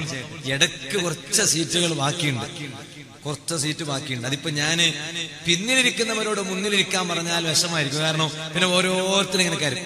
ഈ പിന്നിൽ നിൽക്കുന്നവരോട് ഞാൻ പറയാണ്, ഇരിക്കാൻ താല്പര്യമാണെങ്കിൽ മുന്നിൽ കുറച്ച് കസേരകൾ ബാക്കിയുണ്ട്, കുറച്ച് കസേര ബാക്കിയുണ്ട്. വന്ന് കയറി ഇരുന്നാൽ വലിയ സന്തോഷം. അതുപോലെ വലിയ കയറി ഇരുന്നാൽ വലിയ സന്തോഷമാണ് ഇൻഷാ അല്ലാഹ്. ആ കസേരയിൽ ജിന്നുകുട്ടികളൊന്നും ഇല്ലല്ലോ. മെല്ലെ തൊട്ട് നോക്കി. ഞാൻ കരുതി നമ്മള് കാണാത്തത് ചിലപ്പോ പലതും കാണാം. അപ്പൊ ചിലപ്പോ ജിന്നറ്റ് ഇരിക്കുകയാണോ, അങ്ങനത്തെ ഒരു കാലാണല്ലോ ഇപ്പൊ.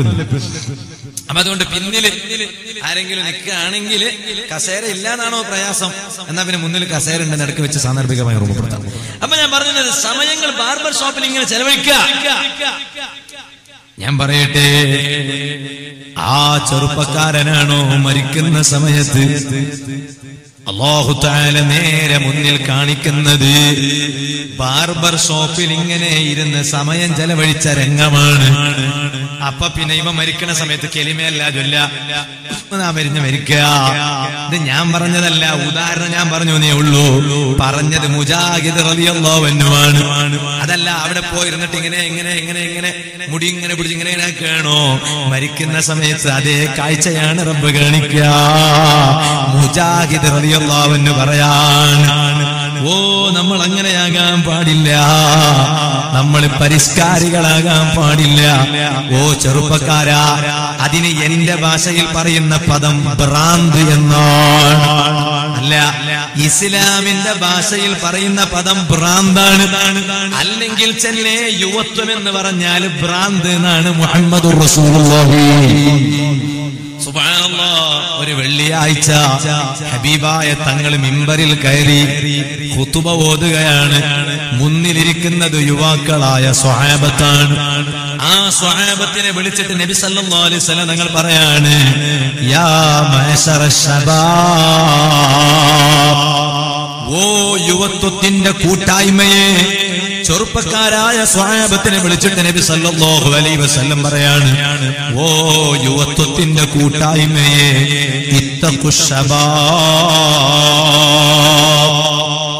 ഇത്തഖുശബാബ്, നിങ്ങൾ യുവത്വത്തെ സൂക്ഷിക്കണം, യുവത്വത്തെ സൂക്ഷിക്കണം. എന്തേ കാരണം? ഫഇന്ന ശബാബ ജുനൂൻ, കാരണം യുവത്വം എന്ന് പറഞ്ഞാൽ അത് ഭ്രാന്താണ് കേട്ടോ. കാരണം ഭ്രാന്തിന്റെ പ്രവർത്തനങ്ങൾ കാഴ്ചവെക്കാൻ തോന്നുന്ന കാലമാണത്. അല്ലെങ്കിൽ പിന്നെ എന്തെന്നാ പറയാ? ഞാനിപ്പോ അടുത്തൊരു ചെറിയ വീഡിയോ നോക്കി, സുബ്ഹാനല്ലാഹ്. അപ്പോഴാണ് എനിക്ക് ഈ ഹദീസ് ഓർമ്മ വന്നത്. ആ വീഡിയോ ഉള്ളത് എന്താണ്? ഒരു ചെറുപ്പക്കാരൻ പുതിയാപ്പിളയാണ്, പുതിയ പെണ്ണിന്റെ വീട്ടിലേക്ക് പോവുകയാണ്. കയ്യിൽ ബാറ്റ് പിടിച്ചിട്ടാ പോകുന്നത്. അപ്പോഴാണ് ഞാൻ ആലോചിക്കുന്നത്, സുബ്ഹാനല്ലാഹ്, ഭാര്യന്റെ വീട്ടിൽ പോകുമ്പോ കയ്യിൽ എന്തിനാ ഒരു ബാറ്റ്? അവിടെ പോയിട്ടുള്ള കളി വേറെയാണല്ലോ, ക്രിക്കറ്റ് അല്ലല്ലോ. ഇവൻ അറിയില്ല എന്നാ ഞാൻ മനസ്സിലാക്കി പോയത്. അറിയാത്തവനാണെങ്കിൽ ഇവൻ എന്തിനാണ് ഇപ്പൊ അതൊക്കെ പഠിപ്പിച്ചിട്ട് ഓരോ കെട്ടിച്ചു കൊടുക്കാൻ? എന്തിനാണ് ഇത്രയും പെട്ടെന്ന് ഇവനെ ഇപ്പൊ ഒരു പെണ്ണിനെ ഇവനെ കെട്ടിച്ചു കൊടുക്കാൻ നോക്കിയത്? എന്നിട്ട് സുബ്ഹാനല്ലാഹ് തലയിൽ ഒരു ഹെൽമെറ്റ് പോലത്തെ ഒരു സാധനം വെച്ചിരിക്കുകയാണ്. കാരണം മുന്നിൽ ഒരാൾ ബൗള് ചെയ്താൽ ആ ബൗളിംഗ് ചെയ്യുമ്പോ പന്ത് തന്നെയുടെ മർമ്മത്തിൽ പതിയാതിരിക്കാനാണ്. അതുപോലെ തന്നെ കാലിലൊരു പാഡുണ്ട്. എന്നിട്ട് ഇങ്ങനെ ബാറ്റിംഗ് ചെയ്തിട്ട് ഇങ്ങനെ പോവാണ്. അപ്പോഴാ ഞാൻ ഓർക്കുന്നത് യുവത്വം എന്ന് പറഞ്ഞാൽ ഭ്രാന്താണ് കേട്ടോ. ആ ഭ്രാന്തിൽ നീ പെട്ടുപോകാൻ പാടില്ല. പല ഭ്രാന്തൻ പ്രവർത്തനങ്ങൾക്കും തോന്നുന്നൊരു കാലമാണ്. ഞാൻ വേറെ ഒരു കല്യാണ വീട്ടിൽ നടന്നൊരു രംഗം കാണുന്നു. എന്താണ്? സുബ്ഹാനല്ലാഹ്, പുതിയാപ്പിളന്റെ കൂടെ താളത്തിന് പോയതാണത്രേ ഒരു കൂട്ടം ആളുകൾ. ഇതൊക്കെ ചെറുപ്പക്കാരെ ഭാഗത്ത് നിന്ന് വരാണ്. ഇന്റർനെറ്റിന്റെ കാര്യത്തിലേക്ക് ഞാൻ വരാം. അത് കൂട്ടത്തിലുള്ള ഒന്നാണല്ലോ. അല്ലെങ്കിൽ ഒരു 2 മണിക്കൂറിന്റെ വേള മൊത്തം ഇന്റർനെറ്റിന്റെ കാര്യം പറഞ്ഞാൽ പ്രായമുള്ളവർ പറയൂ, എന്നാ പിന്നെ അടുത്ത കൊല്ലം നൗഫൽ സഖാഫി വേണ്ട, മൂപ്പർക്ക് മൊബൈലിന്റെ കാര്യമേ പറയാനറിയൂ, വേറെ ഒന്നും അറിയില്ല. അങ്ങനെ പറഞ്ഞാൽ വലിയൊരു സന്തോഷമായി. ഞാൻ അത് പറയാൻ വേണ്ടി ഇങ്ങനെ കാത്തിരിക്കുക. കാരണം ഒരു ദിവസമെങ്കിലും ഒന്ന് കാല് നീട്ടിയിട്ട് സുഖമായിട്ടൊന്ന് കിടന്നുറങ്ങാം. അത് നമുക്ക് തൗഫീഖായിട്ട്, അല്ലാഹ് തൗഫീഖായിട്ട്. നിങ്ങൾക്ക് ചിലപ്പോൾ തൗഫീഖ് കൂടുതലുണ്ടാവും. നിങ്ങളെ ബർക്കത്തുണ്ട് അല്ലാഹ് നമുക്ക് തൗഫീഖായിട്ട്. സുബ്ഹാനല്ലാഹ്, ഞാൻ പറഞ്ഞു വന്നത് ആ കല്യാണ വീട്ടിൽ താളത്തിന് പുതിയാപ്പിളന്റെ കൂടെ ഒരു കൂട്ടം ചെറുപ്പക്കാര് പോവാണ്. ഞാൻ പുതിയാപ്പിളമാരോട് പറയട്ടെ, ഈ സദസ്സിലെ കല്യാണം കഴിക്കാത്തവന്ന് കൈബുക്ക്. ബിസ്മില്ലാഹിർ റഹ്മാനിർ റഹീം. ഒരു നല്ല പുതിയ പെണ്ണുണ്ട്, അതുകൊണ്ട് പറ്റുകയാണെങ്കിൽ നമുക്ക് നോക്കാന്ന് കരുതിട്ടാ.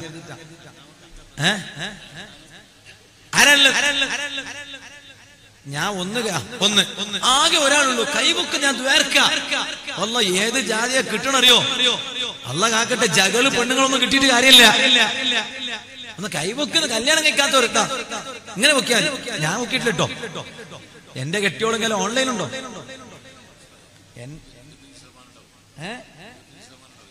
അപ്പൊ ഞാനിങ്ങനെ 2 കൈ പൊക്കിയാൽ ചിലപ്പോ എന്റെ കെട്ടിയോൾ ഇങ്ങനെ നോക്കുണ്ടാവും. നിങ്ങൾ ഇങ്ങനെ 2 കൈ പൊക്കിയിട്ട് അടുത്ത 2 കെട്ടാനുള്ള തീരുമാനമാണോ? അല്ല, നമുക്ക് ഒന്നുകൊണ്ട് മതിയാക്കി തരട്ടെ. ഇപ്പൊ 2 കെട്ടിയവരാരെങ്കിലും വിശ്വാസമുണ്ടെങ്കിലും ഒന്നും വിഷമിക്കണ്ട. ഉള്ളത് അങ്ങ് നല്ലോണം ഇത് കേട്ടത് കൊണ്ട് 2 കെട്ടിയതിനെ ഒന്നങ്ങ് തൊലാക്ക് ചെല്ലാൻ വേണ്ടി നോക്കണ്ട. ഉള്ളത് നല്ല മട്ടത്തിൽ ഒപ്പിച്ചു കൊണ്ടുപോകാൻ വേണ്ടി ശ്രമിക്കാം. അല്ലാഹു തൗഫീഖ് ചെയ്യട്ടെ. അങ്ങനെയാണ്. ഒന്നിലധികം ഭാര്യമാരുണ്ടായിട്ട് ഞാനിപ്പോ ഈ അടുത്തൊരു ചങ്ങായിനെ കണ്ട്. ഓനോട് ചോദിച്ചു, എത്ര ഭാര്യമാരാണ്? 4. മാഷാ അല്ലാഹ്, വല്ലാത്തൊരു തൗഫീഖ് കിട്ടിയ മനുഷ്യനാ. അപ്പൊ ഞാൻ ചോദിച്ചു, എന്തിനാടാ 4 കെട്ടിയത്? തങ്ങൾ കെട്ടിയണല്ലോ. ആര് തങ്ങള്? നബി മുഹമ്മദ് മുസ്തഫ. അപ്പൊ ഞാൻ ഇവനോട് പറഞ്ഞു, എടാ തങ്ങൾ 4 കെട്ടിയത് മാത്രമല്ല വേറെ പലതും തങ്ങൾ ചെയ്തിട്ടുണ്ട്. അതൊന്നും നീ ചെയ്യണല്ലോ. അതെന്നെ കൊണ്ട് കഴിയില്ല, എന്നെ കൊണ്ട് ഇത് കഴിയും, ഞാനത് ചെയ്തത്. ഇവനെ കൊണ്ടുപോയിട്ടുണ്ടല്ലോ ഒരു ചാക്കിന്റെ ഉള്ളിൽ കെട്ടിയിട്ട് ഒരു പാറക്കല്ലൊക്കെ കൊണ്ടുപോയിട്ടുണ്ടോ? അല്ലാഹ് നന്നാക്കി തരട്ടെ. ഞാൻ തമാശക്ക് പറഞ്ഞത് കേട്ടോ. അതേ സമയത്ത് നല്ല ആളുകളുണ്ട്, ഒന്നിലധികം കല്യാണം കഴിക്കും. എന്നിട്ടോ 2 ഭാര്യമാർക്കും തുല്യമായ വീട്, നല്ല വീട്. എന്റെ അറിവിലുണ്ട് ഒരാൾ 2 കെട്ടിയിട്ട്. ഞാനല്ല, 2 കെട്ടിയിട്ട് 2 ഭാര്യമാർക്കും ഒരുപോലത്തെ വീട്, 2 ഭാര്യമാർക്കും ഒരുപോലത്തെ വാഹനം, 2 ഭാര്യമാരിൽ നിന്നുണ്ടായ മക്കൾക്ക് അവരെ മഈശത്തിന്റെ വഴികൾക്ക് വേണ്ടി ഒരുപോലത്തെ കടകൾ തുറന്നു കൊടുത്തൊരാൾ. ഞാൻ പറഞ്ഞു, സ്വർഗത്തിന്റെ കവാടങ്ങളിൽപ്പെട്ട ഏത് കവാടത്തിലും പോകാനുള്ള തൗഫീഖ് അല്ലാഹ് നിങ്ങൾക്ക് തരും. കാരണം എന്തറിയോ? ഒന്നിലധികം ഭാര്യമാരുണ്ടായിട്ട് ഇനിയിപ്പോ ഇതും കേട്ടിട്ട് 1 മതിയാക്കിയോ 2 കെട്ടാൻ പോകണ്ട. ഒന്നിലധികം ഭാര്യമാർ കെട്ടേണ്ട ഒരു സാഹചര്യം വന്നിട്ട് കെട്ടിയിട്ട് 2 ആളെയും ഒരുപോലെ കൊണ്ടുപോകാൻ കഴിഞ്ഞു. എന്നാൽ ഏത് വാതിലിൽ വേണമെങ്കിലും സ്വർഗത്തിലെത്താമെന്ന് മുഹമ്മദ് റസൂലുള്ളാഹി.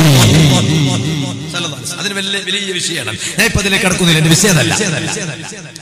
അപ്പൊ ഞാൻ പറഞ്ഞു വന്നത്, അങ്ങനെ കല്യാണം കഴിക്കാൻ പോകുമ്പോ ഇപ്പൊ നോക്കും. ഞാനിപ്പോ ഒരാൾ വിളിച്ചിട്ട് എന്നോട് പറഞ്ഞു, ഉസ്താദേ എന്റെ മകൾ നല്ല ദീനീ ബോധമുള്ള മോളാ, ഓൾക്കൊരു പുതിയാപ്പിള. അങ്ങനെ നമ്മൾ ഏകദേശമൊക്കെ ഉറപ്പിച്ചു. പിന്നീട് ഓന്റെ കോലം ചേലും കണ്ടപ്പോ വേണ്ടാന്നായി. അപ്പൊ ഞാൻ ചിന്തിച്ചു, എന്താ കോലം ചേലം കാണുമ്പോ എങ്ങനെയാ മനസ്സിലായത് വേണ്ട? ഒരുത്തന്റെ കോലം ചേലം കാണുമ്പോ തിരിയില്ലല്ലോ അല്ലെ? അപ്പൊ എന്റെ കോലം കാണുമ്പോ മാത്രം ഞാനൊരു നല്ലവനാണെന്ന് മനസ്സിലാക്കാൻ പറ്റൂല. അതാരെങ്ങനെ? അപ്പൊ ഞാൻ ചോദിച്ചപ്പോ ഇപ്പൊ പറയാണ്, ഉസ്താദെ പറ്റണില്ല, ഓന്റെ തലന്റെ മുടിന്റെ സ്റ്റൈല് കണ്ടപ്പോഴേ എനിക്ക് ഓനെ പറ്റിയിട്ടില്ല എന്നാണ്. അപ്പൊ ഞാൻ ഇങ്ങനെ ആലോചിക്ക, ഈ പെണ്ണാണെങ്കിലോ വളരെ നല്ല പെണ്ണാണ്, അവളെ കെട്ടണമെങ്കിൽ ഭാഗ്യം വേണം, അത്രയും നല്ല പെണ്ണ്. പക്ഷേ ഇവന് കെട്ടാനുള്ള ഭാഗ്യമല്ല. ആകെ കുഴപ്പമെന്താ? തലയിലെ മുടി ഇങ്ങനെ ആയിപ്പോയി എന്നാണ്. നിങ്ങളൊന്ന് ആലോചിച്ചു വിഷയത്തിന്റെ ഗൗരവം നോക്ക്. അതുപോലെ തന്നെ അതുപോലത്തെ പരിഷ്കാരത്തിന്റെ കട്ടിങ്ങിന് പിന്നാലെ പോകുന്ന മക്കളോട് ഞാൻ പറയാ, ചിലപ്പോ ഭാവിയിൽ ഒരു നല്ല പെണ്ണ് കൈപിടിക്കുന്നത് നഷ്ടപ്പെട്ടു പോകും. പിന്നെ ചിലപ്പോ പിന്നെ കിട്ടും. നമ്മളെ നാട്ടിൽ പറയും ബിർക്കുലു എന്ന് പറയും. ബിർക്കുലു പാത്തും എന്ന് പറഞ്ഞാല് മുടി ഇങ്ങനെ താഴോട്ട് ഇങ്ങനെ ഇട്ടിട്ട് തലയിൽ തട്ടോടൂല, ഷാലോടൂല, എന്നിട്ട് ഇങ്ങനെ വത്സന്നെ എങ്ങോട്ടാ പോണേ? പോണെന്നേന്ന് എവിടെന്ന് അറിയില്ല, പോവന്നെ പോവാ. അപ്പൊ അങ്ങനത്തെ അങ്ങനെ ഉണ്ടല്ലോ,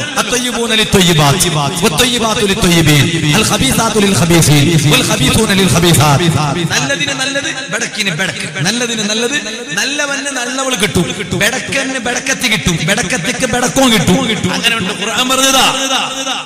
അതുകൊണ്ട് ശ്രദ്ധിക്കണോ, നമ്മളൊരു പരിഷ്കാരത്തിലും പെട്ടുപോകണ്ട.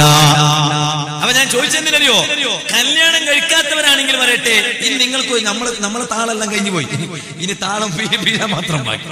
അതേ സമയത്ത് താളത്തിന് അവസരമുള്ള പുതിയാപ്പിളമാരോട് ഞാൻ പറയാണ്, ഇനി കല്യാണം കഴിക്കാൻ പോണവരോട്, എന്റെ അനുജന്മാരോട് ഞാൻ പറയാ, കല്യാണം കഴിഞ്ഞാൽ ഭാര്യന്റെ വീട്ടിലേക്ക് ആദ്യം പോകുന്നതിനാണല്ലോ താളാന്ന് പറയാ. ആ താളത്തിന് പോകുമ്പോ നീ കൂട്ടിക്കൊണ്ടുപോകേണ്ട ചെറുപ്പക്കാർ അള്ളാനെ പേടിക്കുന്ന ചെറുപ്പക്കാരാകണം കേട്ടോ. അള്ളാന്റെ പേടിയില്ലെങ്കിൽ കുറച്ചൊക്കെ കോമൺ സെൻസ് ഉള്ള ചെറുപ്പക്കാരാകട്ടെ, കുറച്ചൊക്കെ മാന്യതയുള്ള ചെറുപ്പക്കാരാകട്ടെ. എന്തേ കാരണോ? ഈ യുവത്വത്തിന്റെ ഭ്രാന്തൻ പ്രവർത്തനങ്ങളിൽ പെട്ടൊരു രംഗം ഞാൻ കണ്ടതാണ്. ഒരു കല്യാണ വീട്ടിൽ താളത്തിന്റെ പേരും പറഞ്ഞ് ചെക്കന്മാര് പോയതാ പുതിയാപ്പിളന്റെ കൂടെ. പുതിയ പെണ്ണിന്റെ വീട്ടിലെത്തിയപ്പോഴേക്ക് അമ്മോശനും പേടിച്ചു, അമ്മായിമ്മ പേടിച്ചു. ഇവരെയൊക്കെ കുതിരവട്ടത്തേക്ക് കൊണ്ടുപോകേണ്ട സൈസാണോ, കങ്കനാടിയിലേക്ക് കൊണ്ടുപോകേണ്ട സൈസാണോ? എന്തേ കാരണം? പോയ ഉടനെ ബെഡിലുള്ള സ്പോഞ്ചൊക്കെ എടുത്ത് പുറത്തേക്ക് എടുക്കുകയാണ്. സുബ്ഹാന ജല്ല ജലാലു. ബെഡ്റൂമിലെ മണിയറയിലെ സ്പോഞ്ച് അതൊക്കെ പുറത്തേക്ക് അങ്ങ് എടുക്കുകയാണ്. എന്നിട്ട് കൊണ്ടുപോയി ക്ലോസറ്റിൽ ഇടുകയാണ്, ടോയ്ലറ്റിൽ. ഞാൻ ചോദിക്കട്ടെ, എന്താണ് ഇതിന്റെ ആവശ്യം? അത് ഇബാദത്താ? അത് ഇബാദത്താ? കുളിയിട്ടുന്ന കാര്യ? സുബ്ഹാനല്ലാഹ്, അതിന്റെ ഒരാവശ്യമുണ്ടോ? അടുക്കളയിൽ പോയി ആഹാര വിഭവമായ അരി അങ്ങ് കൊണ്ടുവന്ന് ഓരോ സ്ഥലത്തിങ്ങനെ ചിതറുകയാണ്. ആവശ്യമുണ്ടോ? ഇന്ന ശബാബ ജുനൂൻ. അപ്പോഴാണ് ഓർമ്മ വരുന്നത്, ഹബീബായ തങ്ങൾ പറഞ്ഞില്ലേ, യുവത്വമെന്ന് പറഞ്ഞാൽ ഭ്രാന്താണ് കേട്ടോ. ആ ഭ്രാന്തൻ പ്രവർത്തനങ്ങളിൽ ഒരിക്കലും പെട്ടുപോകരുത്. അതുകൊണ്ടാണ് ഒരു ചെറുപ്പക്കാരന്റെ മരണം ഇമാമിങ്ങൾ രേഖപ്പെടുത്തിയ ചരിത്രം ഞാൻ പറയുകയാണ്. ഒരു ചെറുപ്പക്കാരൻ, ഓ ചെറുപ്പക്കാരെ, ആ ചരിത്രത്തിലേക്ക് ഞാൻ നിങ്ങളെ ശ്രദ്ധ കൊണ്ടുവരികയാണ്. ചില ചെറുപ്പക്കാരെ എപ്പോ നോക്കിയാലും മ്യൂസിക്കിന്റെ പാട്ടിങ്ങനെ കേൾക്കാണ്. സുബ്ഹാന ജല്ല ജലാലു. ഞാനൊരു ചെറുപ്പക്കാരനെ കണ്ടു. ഓനൊരു സ്ഥലത്ത് ഇങ്ങനെ ഇരുന്നിട്ട് ഇങ്ങനെ ആട് തന്നെ, ഓന്റെ ചെവിയിൽ ഇയർഫോൺ ഉണ്ട്. ഇപ്പൊ നമ്മള് സാധാരണഗതിയിൽ റാത്തീബൊക്കെ ചൊല്ലാണെങ്കിൽ നമ്മൾ അറിയാതെ മെല്ലെ ഇങ്ങനെ ആടും. ചില പുത്തനാശയക്കാര് പരിഹസിക്കും, അത് ആട്ടമാണ്, അത് ആടുന്നത് ലയിച്ചു പോയിട്ടാ, ലയിച്ചിട്ട് ഇങ്ങനെ ആടും, വേണ്ടാന്ന് വെച്ചാലും ആടും. അപ്പൊ ഇവനിങ്ങനെ ആടാ. അപ്പൊ ഞാനിങ്ങനെ ചിന്തിച്ചു, ഇവൻ എന്ത് റാത്തീബാ റബ്ബേ കേൾക്കണത്? കാരണം ഇങ്ങനെ വല്ല ആടാ. ഇത് നോക്കുമ്പോ റാത്തീബ് മ്യൂസിക്കാണ്.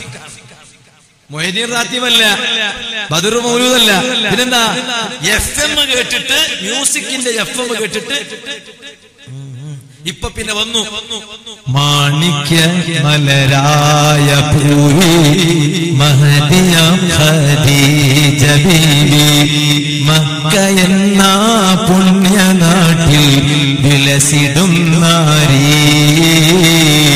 വിലസിടും നാരി. ആ പാട്ട് തുടങ്ങിയിട്ട് കാലം എത്രയായി?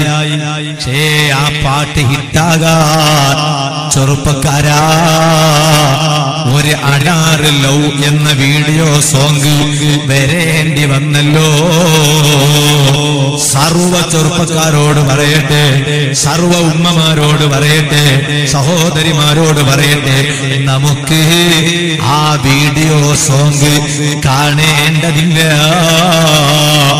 ആ പാട്ടിനോടുള്ള വെറുപ്പല്ല, മറിച്ച് ആ പാട്ടിനോടുള്ള വെറുപ്പല്ല, മറിച്ച് ആ പാട്ടിനൊപ്പിച്ച് ആവിഷ്കരിച്ചെടുത്ത ദൃശ്യമാണ് തെറ്റ്.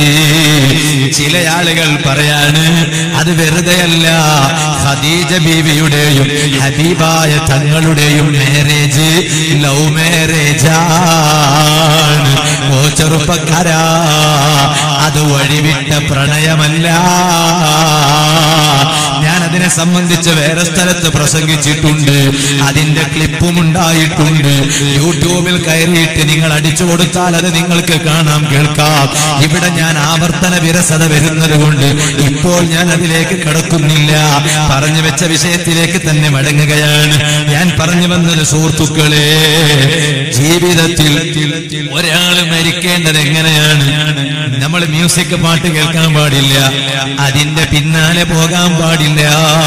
കാരണം മ്യൂസിക് പാട്ട് ഒരു ചെറുപ്പക്കാരൻ കൂടുതൽ കേൾക്കുകയാണെങ്കിൽ ആ ചെറുപ്പക്കാരൻ മരിക്കുന്ന സമയത്ത് അവന്റെ ചെവിയിൽ അല്ലാഹ് കേൾപ്പിക്കുന്നത് മ്യൂസിക്കിന്റെ പാട്ടാണ് കേട്ടോ.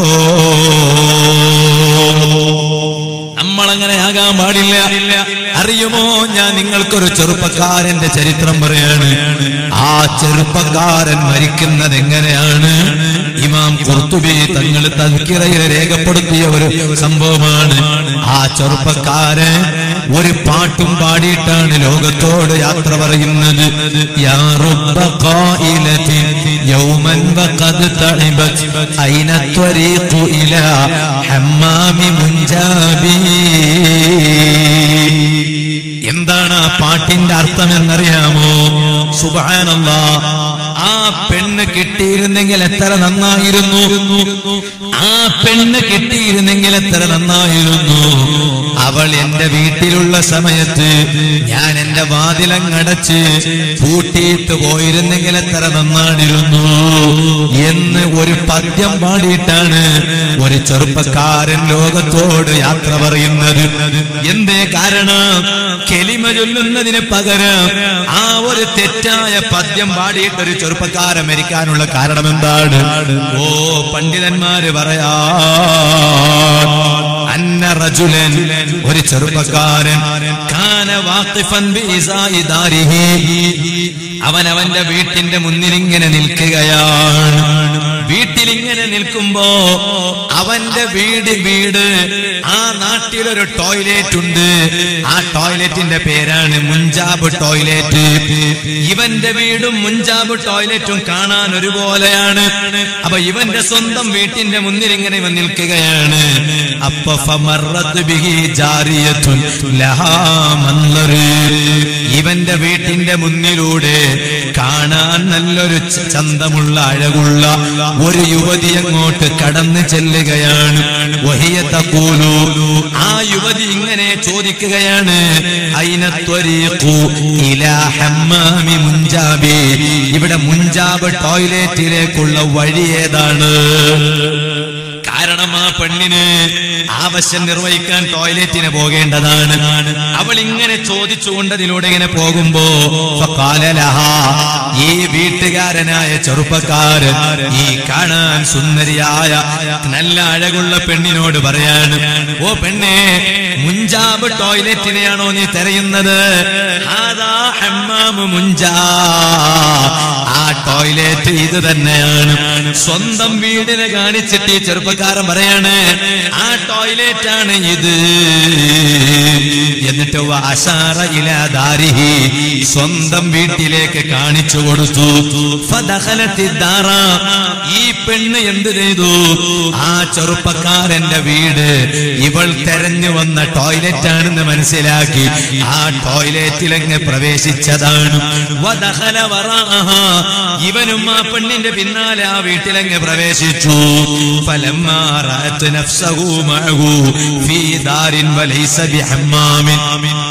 വീട്ടിന്റെ ഉള്ളിൽ കയറിയപ്പോഴാണ് ഈ പെണ്ണിന് മനസ്സിലായത് ഇത് ടോയ്ലറ്റ് ഒന്നുമല്ലോ, അല്ലല്ലോ, ഇതൊരു വീടാണല്ലോ. അതേ സമയത്ത് ഇവൻ ഇത് ടോയ്ലറ്റ് ആണെന്നും പറഞ്ഞ് എന്നെ വീട്ടിൽ പ്രവേശിപ്പിക്കാനുള്ള കാരണം എന്താണ്? ഇവൻ എന്നെ വ്യഭിചരിക്കാനാ, തെറ്റായ പ്രവർത്തനത്തിലേക്ക് എന്നെ ക്ഷണിക്കാനാണ്. അപ്പോൾ ഇവനങ്ങ് മനസ്സിലാക്കിയപ്പോ ഇവൾ തൽക്കാലം അതിൽ നിന്ന് രക്ഷപ്പെടാനായി ഇവൾ ഈ ചെറുപ്പക്കാരനോട് പറഞ്ഞു, ഏതായാലും തെറ്റ് ചെയ്യാൻ നമ്മൾ രണ്ടുപേരും ഒരുങ്ങാണ്. പക്ഷെ തെറ്റ് ചെയ്യുന്നതിന് മുമ്പ് ഒരു നല്ല ഭക്ഷണം കിട്ടിയാ തിരക്കേടില്ല. തെറ്റ് ചെയ്യാനുള്ള സമയത്ത് ഉപയോഗിക്കാൻ ഒരു നല്ല അത്തറ് കിട്ടിയാൽ തിരക്കേടില്ല. നമുക്ക് നല്ല പെർഫ്യൂം അടിച്ചിട്ട് തെറ്റ് ചെയ്യാം, നല്ലൊരു ഭക്ഷണം കഴിച്ചിട്ട് തെറ്റ് ചെയ്യാം. അപ്പൊ ആ തെറ്റ് ചെയ്യുമ്പോ ഒന്നും കൂടി മാറ്റുകൂടും. ഈ ചെറുപ്പക്കാരൻ കരുതിയത് ഇവൾ പറഞ്ഞത് നേരാണ് എന്നാണ്. പക്ഷെ അവൾ പറഞ്ഞത് നേരിനല്ല. തൽക്കാലം ഇവൻ ഭക്ഷണം കൊണ്ടുവരാൻ പോയാൽ, ഇവൻ പെർഫ്യൂം കൊണ്ടുവരാൻ പോയാൽ അവൾക്ക് അവിടെ നിന്ന് രക്ഷപ്പെട്ട് കഴിച്ചിലാകാനാണ്. അതേ സമയത്ത് ഇവനത് മനസ്സിലാക്കിയില്ല. ഇവൻ നേരെ അങ്ങാടിയിലേക്ക് പോവുകയാണ് ഭക്ഷണം കൊണ്ടുവരാൻ, അത്തർ കൊണ്ടുവരാൻ, പെർഫ്യൂം കൊണ്ടുവരാൻ. ഇവനങ്ങ് പോയപ്പോഴോ ഇവളങ്ങ് ഓടി രക്ഷപ്പെടുകയാ. അവൻ ഭക്ഷണവുമായി തിരിച്ചെത്തി, അതുപോലെ അത്തറുമായി തിരിച്ചെത്തി. വീട്ടിൽ വന്നു നോക്കുമ്പോ നേരത്തെ വീട്ടിൽ പ്രവേശിപ്പിച്ച കാണാൻ സുന്ദരിയായ ആ പെണ്ണിനെ കാണുന്നില്ല.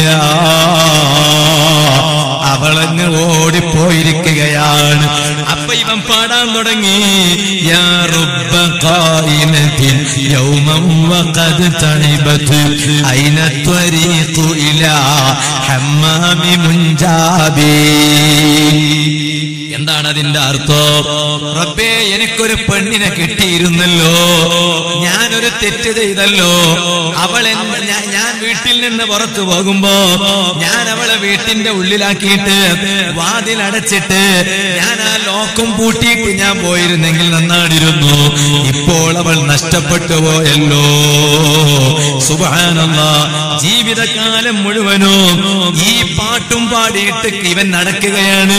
ഒരിക്കൽ ഈ പാട്ട് ആ പെണ്ണിന്റെ ചെവിയിൽപ്പെട്ടു, ആ പെണ്ണിന്റെ രക്ഷപ്പെട്ട പെണ്ണിന്റെ ചെവിയിൽപ്പെട്ടു. അപ്പൊ അവളും പാടാൻ തുടങ്ങി, ഹല്ലാ ജഅൽത ലിമാ വഫിർത ബിഹാ ഹിർസൻ ലദ്ദാരി ഔ ഖിഫ്ലൻ ലൽബാബി. അല്ല ചെറുപ്പക്കാരാ, നീ വീട്ടിലാക്കിയിട്ട് പോകുമ്പോ നിനക്ക് വാതിലൊന്ന് പൂട്ടിയിട്ട് പോയി കൂടായിരുന്നു, ലോക്ക് ചെയ്തിട്ട് പോയി കൂടായിരുന്നു. അവൾ ആ പെതമ്പിന് പെതമ്പ് മറുപടിയാണ്, പെതമ്പിന് പെതമ്പ് മറുപടിയാണ്. അവളും കൂടി അങ്ങ് പാടിക്കൊടുക്കുകയാണ്, തിരിച്ചങ്ങോട്ട് പാടിക്കൊടുക്കുകയാണ്. പക്ഷേ ഈ ചെറുപ്പക്കാരൻ പിന്നീട് ഹയാത്ത് കാലം മുഴുവനും നഷ്ടപ്പെട്ടു പോയ ഈ ചാൻസ് ഓർത്തുകൊണ്ട് വീണ്ടും പാടാണ്, യാ റബ്ബ ഖാനിലതി യൗമൻ വഖദ് തഇബത് ഐന ത്വരീഖു ഇലാ ഹമ്മാമി മുൻജാബി. എപ്പോഴും ഈ പാട്ട് പാടുകയാണ്. അതുകൊണ്ടാ മരിക്കാനുള്ള സമയമെടുത്തപ്പോ കൂട്ടുകാര് വന്നിട്ട് ഈ ചെറുപ്പക്കാരന് പറഞ്ഞു കൊടുക്കുകയാണ്, ലാ ഇലാഹ ഇല്ലല്ലാഹ്, ലാ ഇലാഹ ഇല്ലല്ലാഹ്. ആ കലിമത്തു തൗഹീദ് ചൊല്ലിക്കൊടുക്കുമ്പോ ഈ ചെറുപ്പക്കാരൻ അത് പറയുന്നില്ല. ആ കലിമ ചൊല്ലിക്കൊടുക്കുമ്പോ ഈ ചെറുപ്പക്കാരൻ പാടുന്നതോ, യാ റബ്ബ ഖായിലതി യൗമൻ വഖദ് തഇബത് ഐന ത്വരീഖു ഇലാ ഹമ്മാമി മുൻജാബി. അതും ചൊല്ലിയിട്ട് മരിക്കുകയാ. എന്തേ കാരണം? ഹയാത്ത് കാലത്ത് കൂടുതലും പാടിയ പാട്ട് അതാണ് കേട്ടോ. ചെറുപ്പക്കാരാ, അതുകൊണ്ട് മ്യൂസിക് പാട്ട് കേട്ട് രസിക്കണ്ട. ചിലപ്പോൾ ആ പാട്ട് കേട്ടിട്ടായിരിക്കും പടച്ച റബ്ബിന്റെ വിളിക്കുത്തരം ചെയ്യേണ്ടി വരിക. ഇന്നത്തെ യുവാക്കളും യുവതികളും ഏറ്റവും കൂടുതൽ ദുരുപയോഗപ്പെടുത്തുന്നതാണ് അതേ ഇന്റർനെറ്റ് മാധ്യമങ്ങൾ, സോഷ്യൽ മീഡിയകൾ. അതിന്റെ അർത്ഥം മൊബൈൽ വേണ്ടെന്നാണ്, വാട്സപ്പ് വേണ്ടെന്നാണ്. വാട്സപ്പിലൊക്കെ എന്തൊക്കെ മെസ്സേജാ വരിക! സുബ്ഹാന ജല്ല ജലാലു, സുബ്ഹാനല്ലാഹ്. ഞാനൊരു സ്ഥലത്ത് ഇങ്ങനെ വണ്ടിയിൽ യാത്ര ചെയ്യുന്ന സമയത്ത് ഒരു തങ്ങൾ, കാര്യപ്പെട്ട ഒരു തങ്ങൾ എന്നെ വിളിച്ചിട്ട് ഭയങ്കര വിഷമത്തിൽ, കളസയാണോ? അതെ, കളസ തന്നെയാണോ? അപ്പൊ അങ്ങനെ ചോദിക്കുമ്പോ എനിക്കൊരു ഭയങ്കര എന്തോ ഒരു അത്ഭുതം. കാരണം കളസ തന്നെയാണോ എന്ന് പറഞ്ഞാൽ അപ്പൊ കളസന്റെ കൂടെയുള്ള ആളോ ഡ്രൈവറോ അങ്ങനെയല്ല, കളസയാണോ? നമ്മൾ ഉസ്താദുമാരെ ഭാഷയിൽ പറഞ്ഞാൽ ജാഅനി സൈദുൻ നഫ്സുഹു എന്ന് പറയും. എന്റെ അടുത്ത് സെയ്ദ് വന്നു, കിതാബിലൊക്കെ ഉള്ള ഉദാഹരണം. സെയ്ദ് വന്നു എന്ന് പറഞ്ഞാൽ നഫ്സു സെയ്ദന്നെ വന്നു. സെയ്ദിന്റെ കത്ത് വന്നതോ കോള് വന്നതോ വാട്സപ്പിൽ മെസ്സേജ് വന്നതോ ഒന്നുമല്ല, സെയ്ദ് തന്നെ വന്നു. എന്നതുപോലെ കളസ തന്നെയാണ്. അപ്പൊ ഒന്നും പറ്റിയില്ലേ ചോദിച്ചു. അപ്പൊ ഞാൻ ചോദിച്ചു, പറ്റാൻ വേണ്ടി ഇങ്ങനെ കാത്തിരിക്കുക? അല്ല, ഒന്നും പറ്റിയില്ല ചോദിക്കുമ്പോ പറ്റാൻ വേണ്ടി ഇങ്ങനെ കാത്തിരിക്കുകയാണോ? അല്ല മോനെ, എന്താ പറ്റിയത്? മെസ്സേജ് ഇങ്ങനെ പോവാണ്. അപ്പൊ സംഭവം എന്താ? നമ്മളെ കർണാടകയിൽ ഒരു സ്ഥലമുണ്ട്, കള്ളടക്കാന്ന് അറിയാം. അറിയോ? കള്ളടക്കാൻ അറിയോ? ആയിക്കോട്ടെ, നല്ല മീനൊക്കെ കിട്ടും അവിടെ. അപ്പോ കള്ളടക്കാൻ അറിഞ്ഞിട്ടൊരു സ്ഥലം, അവിടെ ഒരു അപകടം പറ്റി, എന്നിട്ട് ഒരുത്തൻ മരിച്ചു. അപ്പൊ ഞാൻ അതിനെ കുറിച്ച് പ്രസംഗിച്ചിട്ട് ഞാൻ ആ ചെറുപ്പക്കാരന് ദുആ ചെയ്തു കുറെ മുമ്പിട്ടും. അപ്പോ ഒരു വാട്സാപ്പ് ഗ്രൂപ്പിൽ എന്താ വന്നതെന്നറിയോ? എന്റെ വീഡിയോ വന്നിട്ട്, ഞാൻ ആ പ്രസംഗിച്ച വീഡിയോ വന്നിട്ട് അതിന്റെ ചുവടെ എന്ത് എഴുതേണ്ടിയിരുന്നു? നൗഫൽ സഖാഫി കലസ അബൌട്ട് കല്ലടക്ക ആക്സിഡന്റ് എന്നാണ് വരേണ്ടിയിരുന്നത്. കല്ലടക്ക എന്ന് പറഞ്ഞാൽ കല്ലടക്കാരനാണ്, അപകടം പറ്റിയത് പേരമുഖർ എന്ന സ്ഥലത്താണ്. ഒരേ മുമ്പ് അള്ളാഹു ഒരാഖിറം വിളിച്ചാൽ കൊടുക്കട്ടെ. അപ്പോ അതിന് പകരം എഴുതിയതെന്നറിയോ? നൗഫൽ സഖാഫി കലസ പേരമുഖർ ആക്സിഡന്റ്. രണ്ട് വ്യത്യാസമാണ്. നൗഫൽ സഖാഫി കലസ അബൌട്ട് പേരമുഖർ ആക്സിഡന്റ് എന്ന് പറഞ്ഞാല് പേരമുഖർ ആക്സിഡന്റിനെ സംബന്ധിച്ച് നൗഫൽ സഖാഫി സംസാരിക്കുകയാണ്. അതേ സമയത്ത് നൗഫൽ സഖാഫി കലസ പേരമുഖർ ആക്സിഡന്റ് എന്ന് പറഞ്ഞാലോ പേരമുഖരിൽ നൗഫൽ സഖാഫി അപകടത്തിൽപ്പെട്ടാണെന്ന് തെറ്റിദ്ധരിക്കും. ആ പദത്തിന് അങ്ങനെ അർത്ഥമല്ല കേട്ടോ. ഇപ്പൊ ഇയാൾക്ക് ഇംഗ്ലീഷ് അറിയില്ല എന്ന് പറയണ്ട, ആ പദത്തിന് അങ്ങനെ അർത്ഥമില്ല. പക്ഷെ ഒറ്റ നോട്ടത്തിൽ കാണുമ്പോ അങ്ങനെ മനസ്സിലാക്കിപ്പോ. അപ്പൊ ഞാൻ ചിന്തിച്ചു, സുബ്ഹാനല്ലാഹ്, എന്താ ഈ കാര്യം? വാട്സപ്പിലെ ദുരുപയോഗം. ഇപ്പൊ എല്ലാ വാട്സപ്പിലും ഒരു മെസ്സേജ് ഇങ്ങനെ പോവാ. ഞാൻ പറയട്ടെ, ഒരാളും ഷെയർ ചെയ്യാൻ പാടില്ല. എന്താ കാരണം? റമദാൻ വരാൻ കുറച്ച് കാലുണ്ട്. റജബ്, ഷഅബാൻ, റമദാൻ. റമദാൻ വരുന്ന മുമ്പ് തന്നെ നമുക്ക് അറിയൂ റമദാൻ വരികയാണെന്ന്. കാരണം റജബ് വരുമ്പോഴേക്കന്നെ ഉസ്താദ് ദുആ ചെയ്യാൻ തുടങ്ങും, അല്ലാഹുമ്മ ബാരിക് ലനാ ഫീ റജബിൻ വ ഷഅബാൻ വബല്ലിഗ്നാ റമദാൻ. അപ്പൊ മനസ്സിലാവാ, സമൂസന്റെ ടൈമായി, സമൂസന്റെ ടൈം. ചില ആളുകൾ മനസ്സിലാക്കുക അങ്ങനെയാണ്, സമൂസന്റെ ടൈമായിന്നാ, നോമ്പിന്റെ ടൈമായിന്നല്ല. അത് ഞാൻ ഇപ്പൊ അല്ലേ കിടക്കണം പറഞ്ഞത്. ഇപ്പൊ എല്ലാ വാട്സപ്പിന്റെ ഗ്രൂപ്പുകളിലേക്ക് ഒരു മെസ്സേജ് പോവാണ്. ഞാൻ പറയട്ടെ, ഇന്റർനെറ്റ് മിസ്യൂസ് ചെയ്യാൻ പാടില്ല. പല നിലക്കും മിസ്യൂസ് ചെയ്യാണ്. അന്യ പെണ്ണിന് മെസ്സേജ് അയക്കുന്ന കാര്യം മാത്രല്ല, അന്യ ചെറുപ്പക്കാരന് മെസ്സേജ് അയക്കുന്ന കാര്യം മാത്രല്ല, ചില ആളുകൾ വലിയ കാര്യത്തിലങ്ങയക്കൂ, എന്നിട്ടോ അതിനെ എങ്ങ് പരിഹസിക്കൂ. സുബ്ഹാനല്ലാഹ്. ഞാൻ പറയട്ടെ, ചില സൂറത്തുകളെ പരിഹസിക്കുന്നവരുണ്ട്, ശ്രദ്ധിക്കണം. ഞാനിപ്പോ ഈ അടുത്ത് വാട്സാപ്പിൽ കണ്ട ഒരു മെസ്സേജാ, ചില സൂറത്തിനെ പരിഹസിക്കാൻ. ആ വാട്സാപ്പിൽ കണ്ടൊരു മെസ്സേജ്. എന്താ മെസ്സേജ് എന്നറിയോ? എന്താ മെസ്സേജ്? ഒരു പുതിയാപ്പിള പെണ്ണ് കാണാൻ പോയി, കൂടെ 2 കൂട്ടുകാരും ഉണ്ട്.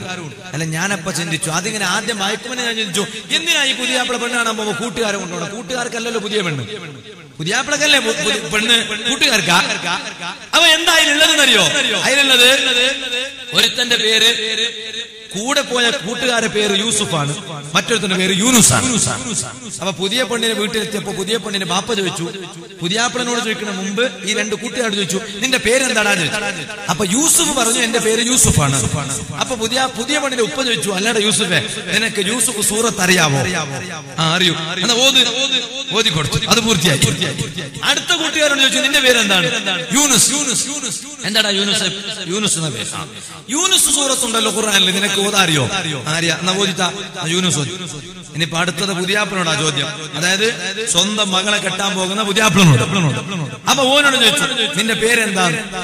ഓന് യൂസുഫിന്റെ യൂനുസിന്റെ മുഖത്ത് നോക്കിയിട്ട് പറഞ്ഞു, എന്റെ പേര് യാസീനാണ്, പക്ഷെ എല്ലാരും എന്നെ വിളിക്കുന്നത് ഖുൽ ഹുവല്ലാഹു എന്നാണ്. കാരണം എന്താ? ഈ കുരുത്തം കെട്ടവന് യാസീൻ ഓതാൻ അറിയില്ല.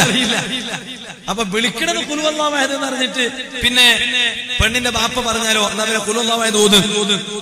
ചിരിക്കാൻ നല്ല രസാണ്, പക്ഷെ ഇത് എവിടെ എങ്ങനെ ഒരു സംഭവം? അപ്പൊ സൂറത്തിന്റെ പേരിലുള്ള വിഷമങ്ങളിലത് വരാൻ പാടില്ല. അങ്ങനെ ഒരു മെസ്സേജും വരാൻ പാടില്ല, ഇല്ലാത്തത് വരാൻ പാടില്ല. തമാശ പറയുമ്പോഴും കളവാണോ ചിന്തിക്കണം കേട്ടോ. ചില ആളുകൾ ഇൽമു വിതരണം ചെയ്യുകയാണ്, സുബ്ഹാനല്ലാഹ്, പക്ഷേ ഇൽമല്ല, കള്ളത്തരമാണ്. വാട്സപ്പിൽ ഇപ്പൊ വ്യാപകമായി വരുന്നൊരു മെസ്സേജാണ്. ആദ്യമായി ഇതാ റമദാൻ മാസം ഇത്രാം തീയതി വരാൻ പോവാണ്, എന്നിട്ട് പറയാണ് ആ റമദാൻ മാസത്തെ കുറിച്ച് ആദ്യമായി സന്ദേശം അറിയിക്കുന്ന ആളുകൾക്ക് അല്ലാഹു അത് കൊടുക്കും ഇത് കൊടുക്കും. റമദാൻ വരുന്നതിനെ കുറിച്ച് അറിവ് പകർന്നു കൊടുക്കുന്നത് നല്ലതാണ്, പക്ഷെ അതിനെ കുറിച്ച് അത് കിട്ടൂ ഇത് കിട്ടൂ. ഈ മെസ്സേജ് നെഗ്ലക്ട് ചെയ്യാൻ പാടില്ല. ചെയ്താൽ ഇങ്ങനെയല്ല അപകടം വരൂ എന്നൊക്കെ പറഞ്ഞിട്ട് തങ്ങൾ പറഞ്ഞിട്ടുണ്ടെന്ന് ഇല്ലാത്ത കാര്യം പറഞ്ഞ് ഹബീബായ തങ്ങളെ പേരിൽ വെച്ച് കെട്ടുന്നത് പൊട്ടത്തരമാണ്. എന്നിട്ട് ആലിമീങ്ങളെ തെറി പറയാനായി, സദാത്തുക്കളെ തെറി പറയാനായി ഉപയോഗിക്കുകയാണ്. ഞാൻ പറയട്ടെ, സർവ തങ്ങന്മാരെ ബഹുമാനിക്കണം, സർവ ആലിമീങ്ങളെ ബഹുമാനിക്കണം. അത് ഗ്രൂപ്പ് നോക്കിയിട്ടല്ല, രാഷ്ട്രീയം നോക്കിയിട്ടല്ല. പാണക്കാട് ശിഹാബ് തങ്ങൾ വലിയ മഹാനാണ്, പാണക്കാട് തങ്ങന്മാര് മഹാന്മാരാണ്. കാരണം അവർ സാദാത്തുക്കളാണ്. താജുൽ ഉലമ ഉള്ളാളത്തെ തങ്ങളോ തങ്ങളാണെന്നതിന് പുറമെ വലിയ വമ്പൻ ആലിമാണ്. നമ്മൾ ഒരു തങ്ങളെയും നിസ്സാരപ്പെടുത്താൻ പാടില്ല. സർവ തങ്ങന്മാരെ ബഹുമാനിക്കണം, സർവ ആലിമീങ്ങളെ ബഹുമാനിക്കണം. അതിന് പതാക നോക്കണ്ട, കൊടി നോക്കണ്ട, രാഷ്ട്രീയം നോക്കണ്ട. ശംസുൽ ഉലമ ഇ.കെ. ഉസ്താദ് അല്ലാഹു അടുത്ത് നിറഞ്ഞു വർദ്ധിപ്പിക്കട്ടെ. ഞാൻ ഇന്നലെ ഉച്ചയാട് വേദന പോയപ്പോ അവിടെ ഉണ്ട് ഒരു മുഹമ്മദ് അലി മുസ്ലിയാർ, അല്ലാഹു ആ വീട്ടുകാർക്ക് ബർക്കത്ത് ചെയ്യട്ടെ. ഞാൻ ഇന്നലെ വേദന കഴിഞ്ഞ് താമസിച്ചത് എവിടെയാണ്? അങ്ങനെ അദ്ദേഹം എന്റെ കയ്യിൽ ഒരു മൗലൂദ് കിതാബ് തന്നു. ഔലിയാക്കന്മാർക്ക് വലിയ പവറുണ്ട്, ഒരു സംശയമില്ല.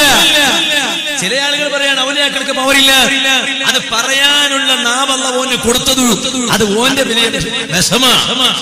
കാരണം അറിയോ, ഔലിയാക്കൾക്കുള്ള പവർ മനസ്സിലാക്കിയെടുക്കാനുള്ള ഒരു മനസ്സല്ല നമുക്ക് തരണം. അല്ലാഹു നിലനിർത്തി തരട്ടെ. ഏണയാടിയിൽ മരപ്പെട്ട് കിടക്കുന്ന മഹാന്മാർ, അവർക്ക് അല്ലാഹു തആല വലിയ പവർ കൊടുത്തിന് ഒരു സംശയമില്ല. അത് ചോദിക്കേണ്ട രൂപത്തിൽ അവിടെ പോയി ചോദിച്ചാൽ ഉത്തരം തരും, ഒരു സംശയമില്ല. ചോദിക്കേണ്ട രൂപത്തിൽ ചോദിക്കണം.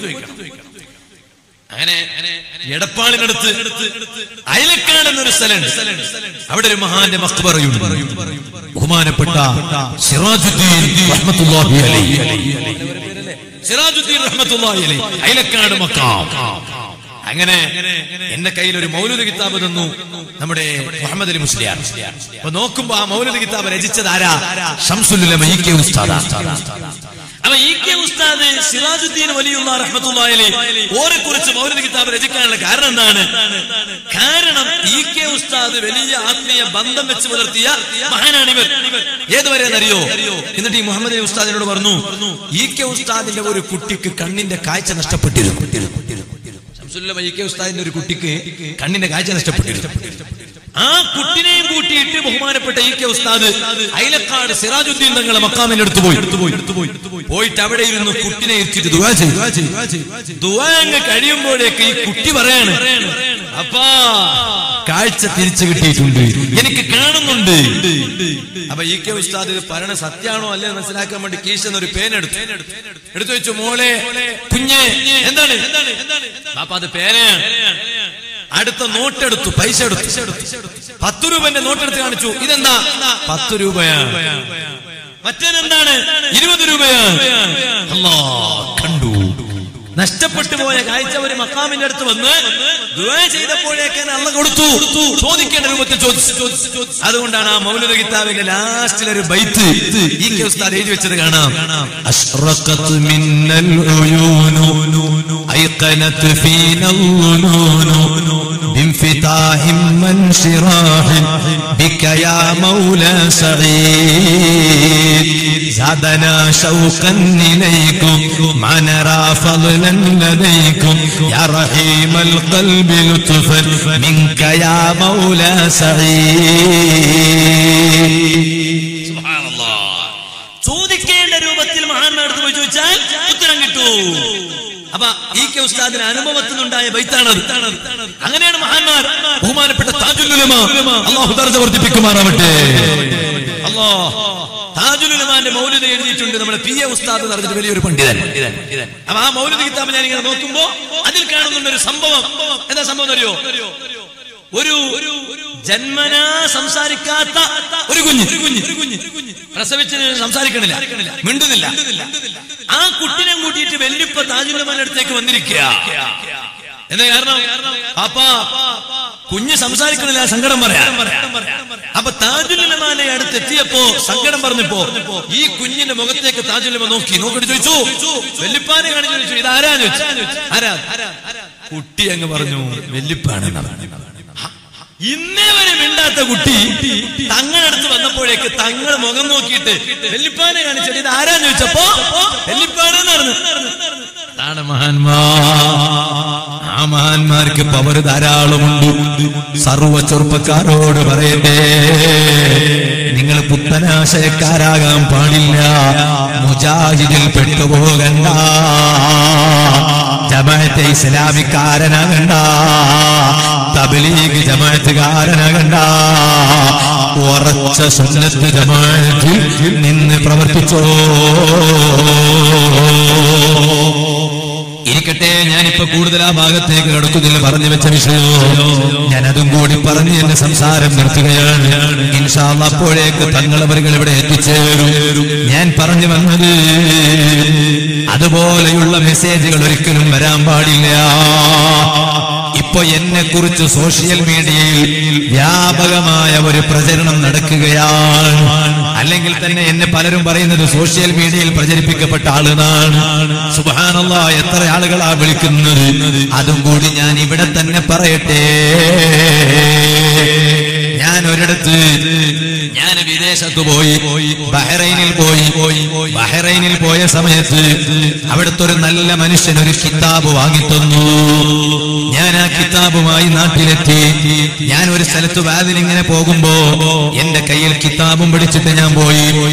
ആ കിതാബിലുള്ള ഒരു കാര്യം, ഞാൻ കണ്ട കാര്യം, അന്നത്തെ വാലിന്റെ സദസ്സിൽ ഞാൻ അതങ്ങ് പറഞ്ഞു.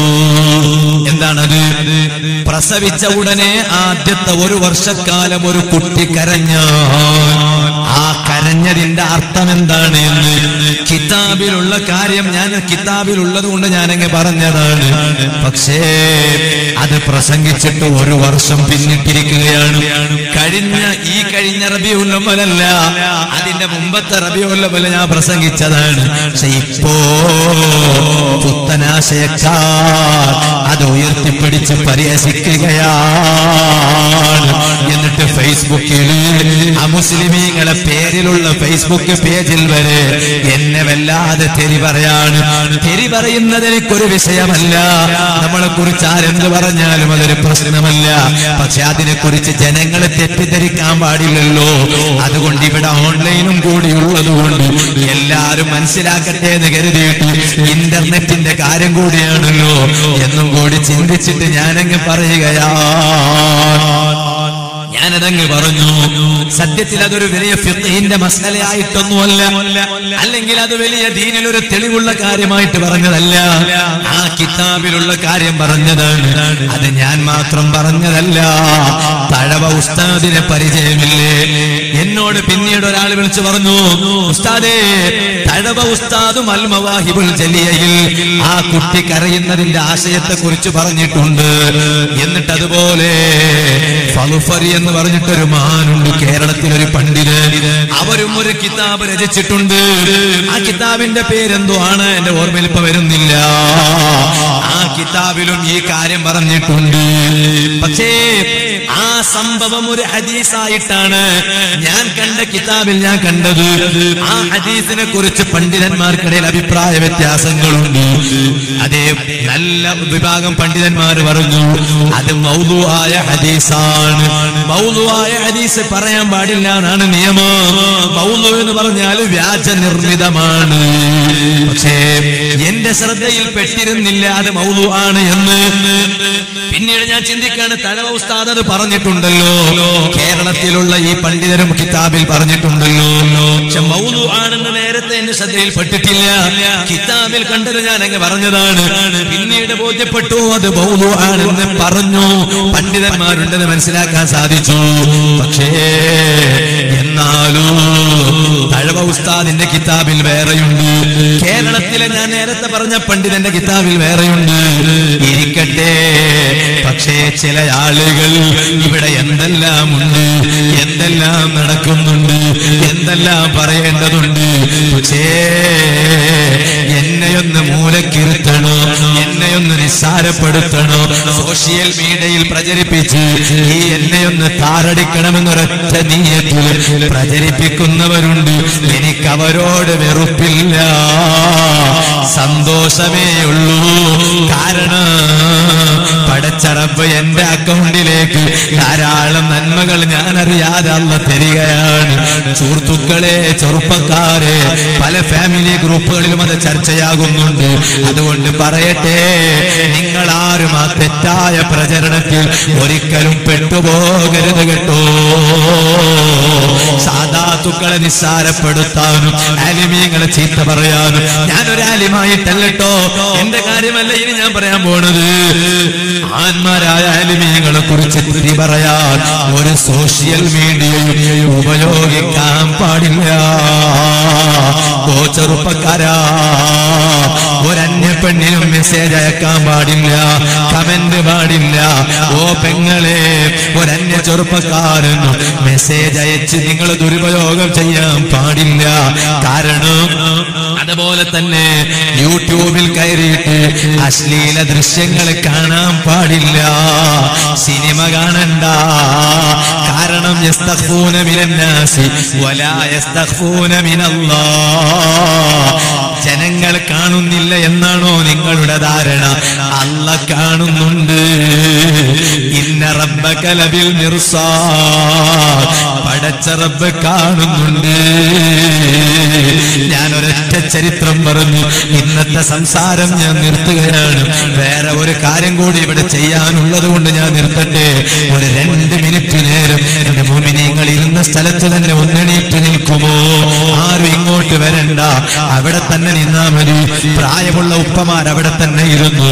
ചെറുപ്പക്കാരോട് ഞാൻ പറയാണ്, ഒരൊറ്റ ചെറുപ്പക്കാരന്റെ ചരിത്രം പറഞ്ഞു ഇന്നത്തെ സംസാരം ഞാൻ നിർത്തുകയാ. ഓ ചെറുപ്പക്കാരെ, ഒരു ചെറുപ്പക്കാരൻ ഖബറിൽ കിടക്കുന്ന സമയത്ത് ആ ഖബറിന്റെ ഉള്ളിൽ നിന്ന് വിളിച്ചു പറയുകയാണ്, എനിക്ക് 2 സ്വർഗം കിട്ടിയിട്ടുണ്ട്. ഉമർ ഇബ്നുൽ ഖത്താബ് റളിയല്ലാഹു അൻഹുവിന്റെ കാലഘട്ടത്തിൽ ജീവിച്ചിട്ടുള്ളൊരു ചെറുപ്പക്കാരനായിരുന്നു. ആ ചെറുപ്പക്കാരൻ മരണപ്പെട്ടപ്പോൾ ഖബറിന്റെ ഉള്ളിൽ നിന്ന് പറയുകയാണ്, എനിക്ക് 2 സ്വർഗം കിട്ടിയിട്ടുണ്ട്. ആ ആരാണ് ആ ചെറുപ്പക്കാരൻ? എന്തേ ആ ചെറുപ്പക്കാരൻ എങ്ങനെ പറയാൻ കാരണം? പണ്ഡിതന്മാര് പറയുകയാണ്, കാനബിൽ മദീനതി ശാബ്, മദീനയിൽ ഒരു ചെറുപ്പക്കാരൻ ഉണ്ടായിരുന്നു. ആ ചെറുപ്പക്കാരന്റെ പ്രത്യേകത എന്താണ്?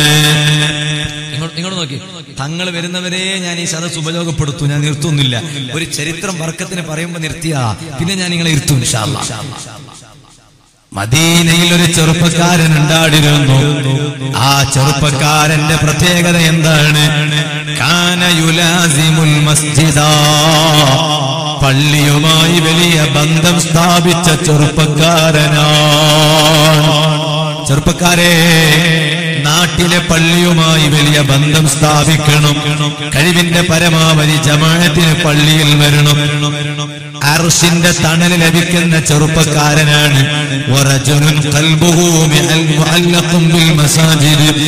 മനസ്സ് എപ്പോഴും പള്ളിയുമായി ബന്ധമുള്ള ചെറുപ്പക്കാരന് അർശിന്റെ തണലുണ്ട്. ഈ ചെറുപ്പക്കാരന്റെ പ്രത്യേകത എന്താണ്? പള്ളിയുമായി വലിയ ബന്ധമാണ്. സുബ്ഹാനല്ലാഹ്. അഅജബ ബിഹി ഉമർ ഇബ്നുൽ ഖത്താബ് റളിയല്ലാഹു അൻഹു.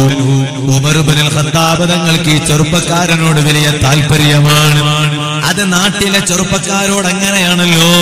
നാട്ടിലെ ഉസ്താദിന് നല്ല ചെറുപ്പക്കാരോട് വലിയ താല്പര്യമുണ്ടാകും. ഉമർ ഇബ്നുൽ ഖത്താബ് തങ്ങൾ മദീനത്തെ പള്ളിയിലെ ഇമാമാണ്. മഹാനവരുകൾക്ക് വലിയ താല്പര്യമാണ് ഈ ചെറുപ്പക്കാരനോട്. വകാന ലഹു അബുൻ ശൈഖുൻ കബീർ. ഈ ചെറുപ്പക്കാരനായ മകന് പ്രായമുള്ളൊരു ബാപ്പയുണ്ടായിരുന്നു. ഓ മക്കളെ, ബാപ്പാനെ സ്നേഹിക്കുന്ന മക്കളാകണം, ഉമ്മാനെ ബഹുമാനിക്കുന്ന മക്കളാകണം. ബാപ്പാനെയും ഉമ്മാനെയും തരം താഴ്ത്തുന്ന മക്കളാകാൻ പാടില്ല. സ്വന്തം ഭാര്യ ജീവിതത്തിൽ കടന്നു വന്നപ്പോ ഉമ്മാനെ നിസ്സാരപ്പെടുത്താൻ പാടില്ല. ഭാര്യന്റെ വാക്ക് കേട്ട് ഉമ്മാനെ കരയിപ്പിക്കുന്ന മക്കളുണ്ടോ? ശരിക്കുമെന്ന് ശ്രദ്ധിച്ചോ. ഹബീബായ തങ്ങള് അൽക്കമ റളിയല്ലാഹു അൻഹുവിന്റെ മയ്യത്തിനെ മറവ് ചെയ്തതിന് ശേഷം അൽക്കമ തങ്ങളെ ഖബറിന്റെ അടുത്ത് നിന്നിട്ട് പറഞ്ഞ വാക്കെന്താണ്? യാ മഅ്ശറൽ മുഹാജിരീന വൽ അൻസാർ. ഓ മുഹാജിറുകളായ സ്വഹാബത്തെ, അൻസാറുകളായ സ്വഹാബത്തെ, മൻ ഫളല സൗജതഹു അലാ ഉമ്മിഹി ഫഅലൈഹി ലഅനത്തുല്ലാഹ് വൽ മലായിക വന്നാസി അജ്മഈൻ. സ്വന്തം ഉമ്മാനേക്കാളും ഭാര്യക്ക് മഹത്വം കൽപ്പിച്ചാൽ, ഭാര്യന്റെ വാക്ക് കേട്ട് ഉമ്മാനെ നിസ്സാരപ്പെടുത്തിയാൽ ഫഅലൈഹി ലഅനത്തുല്ലാഹ്, അവന്റെ മേൽ അല്ലാഹുവിന്റെ ശാപമുണ്ട് കേട്ടോ. വൽ മലായിക, മലക്കുകളുടെ ശാപമുണ്ട് കേട്ടോ. വന്നാസി അജ്മഈൻ, ഏണിയാടിയിൽ മറപ്പെട്ട് കിടക്കുന്ന മഹാന്മാരുൾപ്പെടെ സർവ മഹാന്മാരുടെയും ശാപമുണ്ട് കേട്ടോ. ആ ശാപം കിട്ടിയവൻ പിന്നെ നന്നാകുമോ? ബറക്കത്താകുമോ? അതുകൊണ്ട് ബാപ്പാനെ കരയിപ്പിക്കാൻ പാടില്ല, ഉമ്മാനെ കരയിപ്പിക്കാൻ പാടില്ല. ഹബീബായ തങ്ങൾ പറഞ്ഞില്ലേ, ഞാൻ സ്വർഗത്തിലെത്തിയപ്പോൾ രണ്ട് റിപ്പോർട്ട് കാണാം ഈ ഹദീസ്. ഒന്ന് തങ്ങൾ പറയാണ് ഞാൻ സ്വർഗത്തിലെത്തിയപ്പോൾ, മറ്റൊരു റിപ്പോർട്ടിൽ കാണാണ് ഞാൻ സ്വർഗം സ്വപ്നം കണ്ടപ്പോൾ. ഏതായാലും രണ്ടും പറഞ്ഞത് മുഹമ്മദുർ റസൂലുള്ളാഹി. ഞാനെങ്ങനെ സ്വർഗത്തിലെത്തിയപ്പോൾ ആ സ്വർഗത്തിൽ ഒരു ചെറുപ്പക്കാരൻ ഖുർആൻ ഓതുന്ന ശബ്ദം കേൾക്കുകയാണ്. ഞാനപ്പോ ചോദിച്ചു, മൻ ഹാദാ? സ്വർഗത്തിൽ ഖുർആൻ ഓതുന്ന ചെറുപ്പക്കാരൻ ആരാണ്? ചെറുപ്പക്കാരെ, എനിക്ക് സ്വർഗത്തിൽ ഖുർആൻ ഓതണം, നിങ്ങൾക്ക് സ്വർഗത്തിൽ ഖുർആൻ ഓതണം. അല്ലാഹ് തൗഫീഖ് ചെയ്യട്ടെ. ഹബീബായ തങ്ങൾ പറയാണ്, സ്വർഗത്തിലെത്തിയപ്പോ ഒരു ചെറുപ്പക്കാരൻ ഖുർആൻ ഓതുന്ന ശബ്ദം കേട്ടപ്പോ ഞാൻ ചോദിച്ചു, ഇതാരാ? ഖാലൂ, അവർ പറഞ്ഞു തന്നു, ഹാരിസത്ത് ഇബ്നു നുഅ്മാൻ, സ്വർഗത്തിലെ ഖുർആൻ ഓതിയ ചെറുപ്പക്കാരൻ ഹാരിസത്ത് ഇബ്നു നുഅ്മാൻ തങ്ങളാണ്. അപ്പ ഹബീബായ തങ്ങൾ പറഞ്ഞു, ഓ നിങ്ങൾക്കറിയാമോ എന്തിനാണ് ഹാരിസത്ത് ഇബ്നു നുഅ്മാൻ തങ്ങൾക്ക് സ്വർഗത്തിൽ ഖുർആൻ ഓതാൻ അവസരം കിട്ടാനുള്ള കാരണം? കദാലികുമുൽ ബിർറു കദാലികുമുൽ ബിർറു വകാന ഹാരിസത്ത് ഇബ്നു നുഅ്മാൻ അബറൻ നാസി ബി ഉമ്മിഹി. ഹാരിസത്ത് ഇബ്നു നുഅ്മാൻ തങ്ങൾ ഒരു വലിയ ഗുണം ചെയ്തിട്ടുണ്ട് കേട്ടോ. എന്താണ് ഗുണമെന്നറിയില്ലേ? സ്വന്തം ഉമ്മാക്ക് ജനങ്ങളെ കൂട്ടത്തിൽ ഏറ്റവും ഗുണം ചെയ്തവരാണ് ഹാരിസത്ത് ഇബ്നു നുഅ്മാൻ. ആ ഉമ്മാക്ക് ഏറ്റവും കൂടുതൽ ഗുണം ചെയ്തതുകൊണ്ട് ഹാരിസത്ത് ഇബ്നു നുഅ്മാൻ തങ്ങൾക്ക് സ്വർഗത്തിൽ ഖുർആൻ ഓതാൻ അല്ലാഹ് അവസരം കൊടുക്കുകയാണ്. എന്റെ മുഅ്മിനീങ്ങൾ അവിടെ തന്നെ ഇരിക്കുക. പറഞ്ഞു വന്ന വിഷയം മറക്കണ്ട. ഈ ചെറുപ്പക്കാരന് പ്രായം ചെന്ന ഒരു ഉപാപ്പയുണ്ടായിരുന്നു. ഉമ്മമാരെ, നിങ്ങൾ ഖുർആൻ ഓതുന്ന ഉമ്മമാരാകണം. എപ്പോഴും നിങ്ങൾ സോഷ്യൽ മീഡിയയിലുള്ളവരാകാൻ പാടില്ല. കാരണം എന്താണ്? നഫീസ ബീവി റളിയല്ലാഹു അൻഹയെ പരിചയമില്ലേ? അവിടത്തെ സ്വന്തം കൈകൊണ്ട് ഖബർ കുഴിച്ചെടുത്ത മഹദിയാ.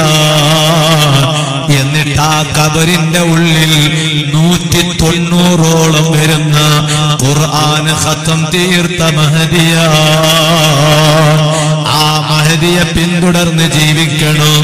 എന്നിട്ട് മഹദി അവരുകൾ വഫാത്താകുന്ന സമയത്ത് ഖുർആൻ ഓതിക്കൊണ്ടിരിക്കുകയാണ്. അൻആം സൂറത്തിന്റെ ഒരു ഭാഗത്തെത്തിയപ്പോൾ ലഹും ദാറുസ്സലാമി ഇൻദ റബ്ബിഹിം വഹുവ വലിയുഹും ബിമാ കാനൂ യഅമലൂൻ എന്ന സ്ഥലത്തെത്തിയപ്പോൾ നഫീസ ബീവി റളിയല്ലാഹു അൻഹാ ലോകത്തോട് യാത്ര പറയുകയാണ്. ഖുർആൻ ഓതിയിട്ട് മരണപ്പെട്ട മഹദിയാ. ഇരിക്കട്ടെ, ഖുർആനിന്റെ കാര്യം പറഞ്ഞപ്പോ ഞാൻ ആ ഭാഗത്തേക്ക് പോയതാണ്. പറഞ്ഞ ചരിത്രത്തിലേക്ക് തന്നെ മടങ്ങുകയാണ്. ഈ ചെറുപ്പക്കാരന് പ്രായമുള്ളൊരു ബാപ്പയുണ്ടായിരുന്നു.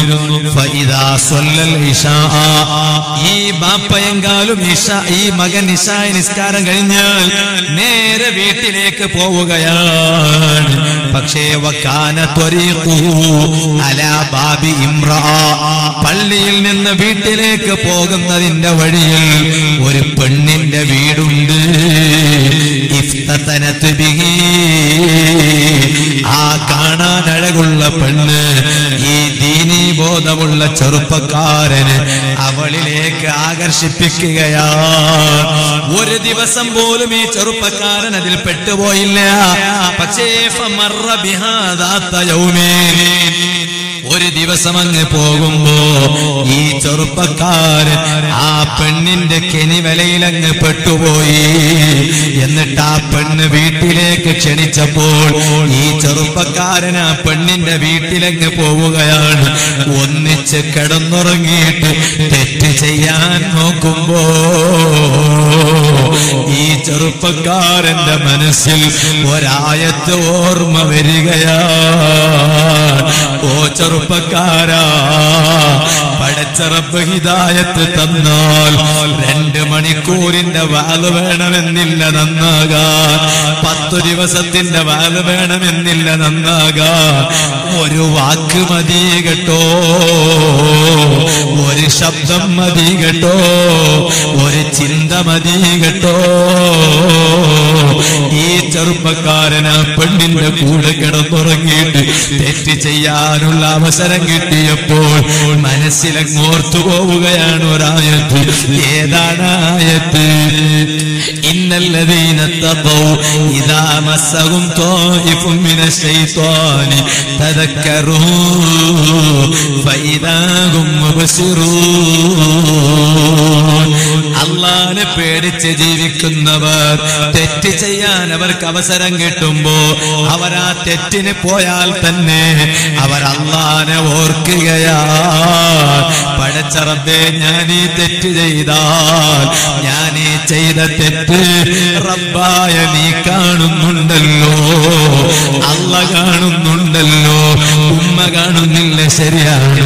ബാപ്പ കാണുന്നില്ല, ശരിയാണ്. പക്ഷേ എനിക്ക് ആഹാരം തരുന്ന റബ്ബ്, വെള്ളം തരുന്ന റബ്ബ്, വായു തരുന്ന റബ്ബ്, വീട് തന്ന റബ്ബ്, ആരോഗ്യം തന്ന റബ്ബ്, സൗകര്യം ചെയ്തു തന്ന റബ്ബ്, അവനല്ലേ അല്ലാ.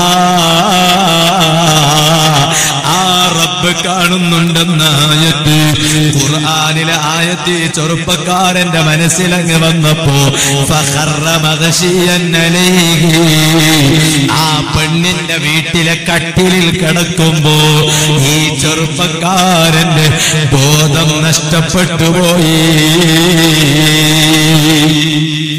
ആ പെണ്ണങ്ങ് പേടിച്ചു പോവുകയാണ്. മെല്ലെ ഈ ചെറുപ്പക്കാരന്റെ ശരീരം കൊണ്ടുവന്ന് അതാ ബാപ്പാന്റെ വീട്ടിന്റെ മുന്നിലിട്ടു. ബാപ്പ വാതിലങ്ങ് തുറന്നു നോക്കുമ്പോ രാത്രിയുടെ പകുതി അങ്ങ് പിന്നിട്ടപ്പോ, രാത്രി ബാപ്പ വാതിലങ്ങ് തുറന്നു നോക്കുമ്പോ വീട്ടിന്റെ വാതിലിന്റെ നേരെ മുന്നിൽ സ്വന്തം ചെറുപ്പക്കാരനായ മകന്റെ ശരീരം ഇങ്ങനെ കിടക്കുകയാണ്. ബാപ്പ വന്നിട്ട് വെള്ളം ധരിപ്പിച്ചു, എന്നാലും ബോധം തെളിയുന്നില്ല.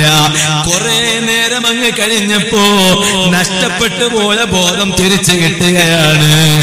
തിരിച്ചു കിട്ടിയപ്പോൾ ബാപ്പ ഈ മകനോട് ചോദിച്ചു, മോനെ എന്താടാ പറ്റിയത്? നടന്ന സംഭവങ്ങളെല്ലാം പറഞ്ഞു കൊടുത്തു. അപ്പൊ ബാപ്പ ചോദിച്ചു, മോനെ ആ സമയത്ത് തെറ്റിൽ നിന്ന് മാറി നിൽക്കാൻ എന്റെ മകന്റെ മനസ്സിൽ ഓടി വന്ന ആയത്തേതാണ്? മകൻ പറഞ്ഞു കൊടുത്തു, ബാപ്പാ ഇന്നല്ലദീന തഖൗ ഇദാ മസ്സഹും ത്വായിഫും മിനശ്ശൈത്വാനി തദക്കറൂ ഫഇദാ ഹും മുബ്സിറൂൻ. ആയത്താണ് ഓർമ്മ വന്നത്. ഈ ആയത്താണ് ഓർമ്മ വന്നതെന്ന് പറഞ്ഞ ഉടനെ ആ ചെറുപ്പക്കാരന്റെ ബോധം വീണ്ടും നഷ്ടപ്പെടുകയാണ്, മരണപ്പെടുകയാണ്.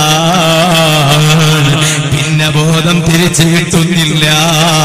ആ ചെറുപ്പക്കാരന്റെ മയ്യത്ത് കുളിപ്പിച്ചു, കഫൻ വസ്ത്രം കൊണ്ട് പൊതിഞ്ഞു, നിസ്കാരം കഴിഞ്ഞു, കൊണ്ടുപോയി ഖബറിൽ അങ്ങ് മറവ് ചെയ്തു. അന്നത്തെ ഭരണാധികാരിയാണ് അമീറുൽ മുഅ്മിനീൻ ഉമർ ഇബ്നുൽ ഖത്താബ് റളിയല്ലാഹു അൻഹു. പ്രഭാതമായപ്പോ ഉമർ ഇബ്നുൽ ഖത്താബ് തങ്ങൾക്ക് വിവരം കിട്ടി, നിങ്ങൾ ഏറ്റവും കൂടുതൽ സ്നേഹിക്കുന്ന ചെറുപ്പക്കാരൻ മരണപ്പെട്ടിരിക്കുകയാണ്. ഉമർ ഇബ്നുൽ ഖത്താബ് തങ്ങൾ നേരെ ഖബറിന്റെ അടുത്ത് പോയി. ഇനിയുള്ള ഭാഗം ശരിക്കും കേൾക്കണേ ചെറുപ്പക്കാരെ. ഒരു തെറ്റ് ചെയ്യാനുള്ള അവസരം കിട്ടിയപ്പോ ഒരു മെസ്സേജ് മൊബൈലിൽ വന്നപ്പോഴേക്ക് അപ്പുറത്തുനിന്ന് കടത്തിയത് ആയി എന്നാണെങ്കിൽ പെണ്ണാണെന്ന് മനസ്സിലാക്കി ഒരു നിസ്സാരമായ കാര്യമാണെന്ന് ധരിച്ച് ഹലോ എന്ന് തിരിച്ചങ്ങോട്ട് അയക്കാറില്ലേ? പെണ്ണിന്റെ ഫോട്ടോ ഇങ്ങോട്ട് അയക്കാൻ ആവശ്യപ്പെടാറില്ലേ? നിന്റെ ഫോട്ടോ അപ്പുറത്തേക്ക് കൊടുക്കാൻ താല്പര്യപ്പെടുന്നില്ലേ? ശരിക്കും കേട്ടോ, തെറ്റ് ചെയ്യാനുള്ള അവസരമുണ്ടായിട്ടും ഖുർആനിലെ ഒരു ആയത്ത് ഓർമ്മ വന്നപ്പോ അതിൽ നിന്ന് മാറിയ ചെറുപ്പക്കാരനാണ് ഉമർ ഇബ്നുൽ ഖത്താബ് തങ്ങൾ. ആ ചെറുപ്പക്കാരന്റെ ഖബറിന്റെ അടുത്ത് പോയി. ഖബറിന്റെ അടുത്ത് പോയിട്ട് ആ ചെറുപ്പക്കാരനോട് സംസാരിക്കുകയാണ്. ചെറുപ്പക്കാരൻ ഖബറിലാണ്. ഉമർ ഇബ്നുൽ ഖത്താബ് തങ്ങൾ ആ ചെറുപ്പക്കാരനെ വിളിക്കുകയാണ്, യാ ഫുലാൻ, ഓ മോനെ, വലിമൻ ഖാഫ മഖാമ റബ്ബിഹി ജന്നതാൻ.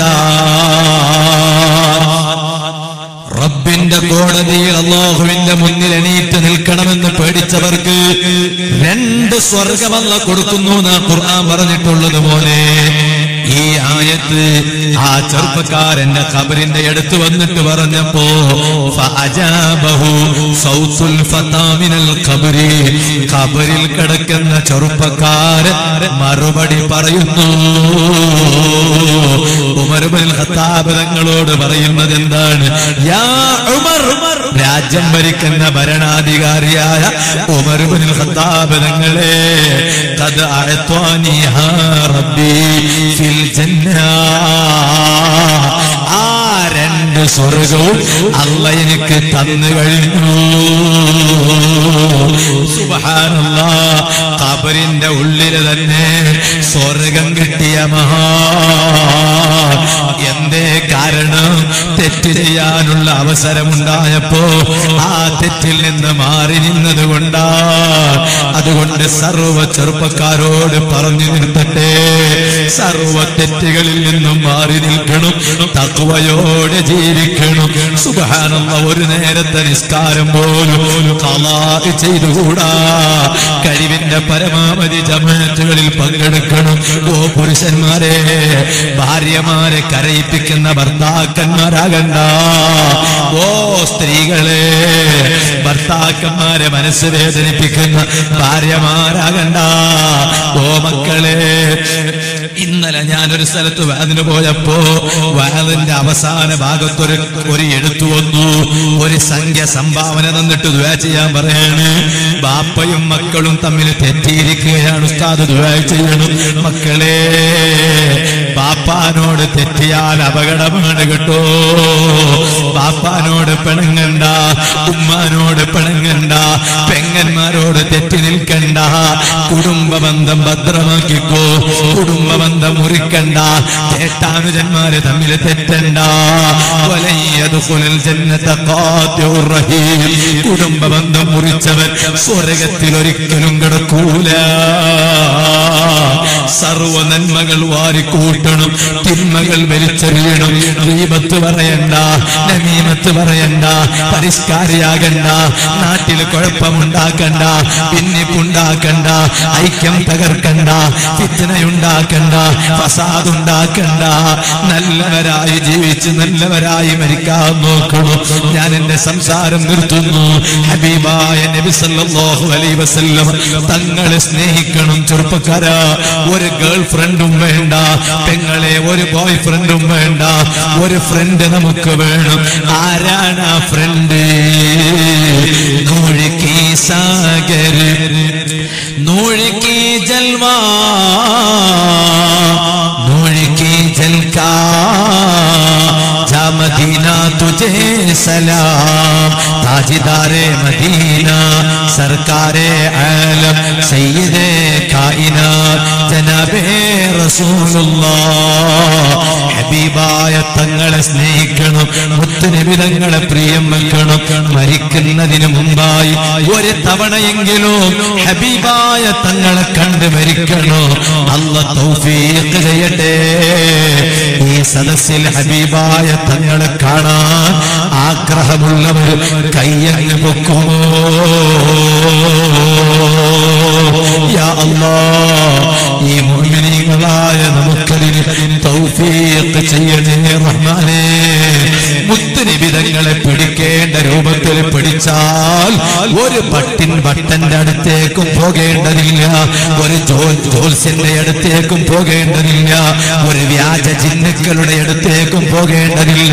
ഹബീബായ തങ്ങളെ പിടിക്കേണ്ട രൂപത്തിൽ പിടിക്കണം, ഔലിയാക്കളെ പിടിക്കേണ്ട രൂപത്തിൽ പിടിക്കണം, ഖുർആനിനെ മുറുകെ പിടിക്കേണ്ട രൂപത്തിൽ പിടിക്കണം. ചില ആളുകൾക്ക് ജ്യോത്സ്യന്മാരുടെ അടുത്തേക്ക് പോകുന്ന സ്വഭാവം വേണ്ട വേണ്ട. അമ്പലത്തിന്റെ മുന്നിൽ പോയിട്ട് അണ്ണുക്കായൊന്നും പറഞ്ഞിട്ട് തേങ്ങ പൊട്ടിക്കണ്ട. ഇസ്ലാമിൽ നിയമങ്ങളുണ്ട്. ഹബീബായ തങ്ങളെ പ്രിയം വെച്ച് മരിക്കുന്നതിന് മുമ്പായി മുത്തുനബി തങ്ങൾ ഒരു തവണയെങ്കിലും കണ്ട് മരിക്കാനുള്ള തൗഫീഖ് ചെയ്യണം. ബഹുമാനപ്പെട്ട മുഹമ്മദ് ബിൻ സഈദ് തങ്ങൾ എല്ലാ രാത്രിയും ഒരു എണ്ണം സ്വലാത്ത് ചൊല്ലാതെ കടന്നുറങ്ങാറില്ല. ഒരു രാത്രി ഒരു സ്വലാത്തിന്റെ എണ്ണം ചൊല്ലി തീർത്തിട്ട് കിടന്നുറങ്ങിയപ്പോൾ മഹാനവരുകളുടെ റൂമിലേക്ക് ഒരു പ്രകാശം വരികയാണ്.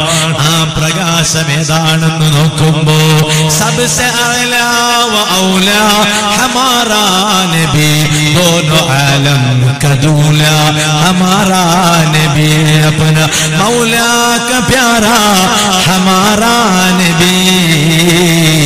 ആ പ്രകാശം ആകാശത്തിലൂടെ വരുന്നതാരാണ്?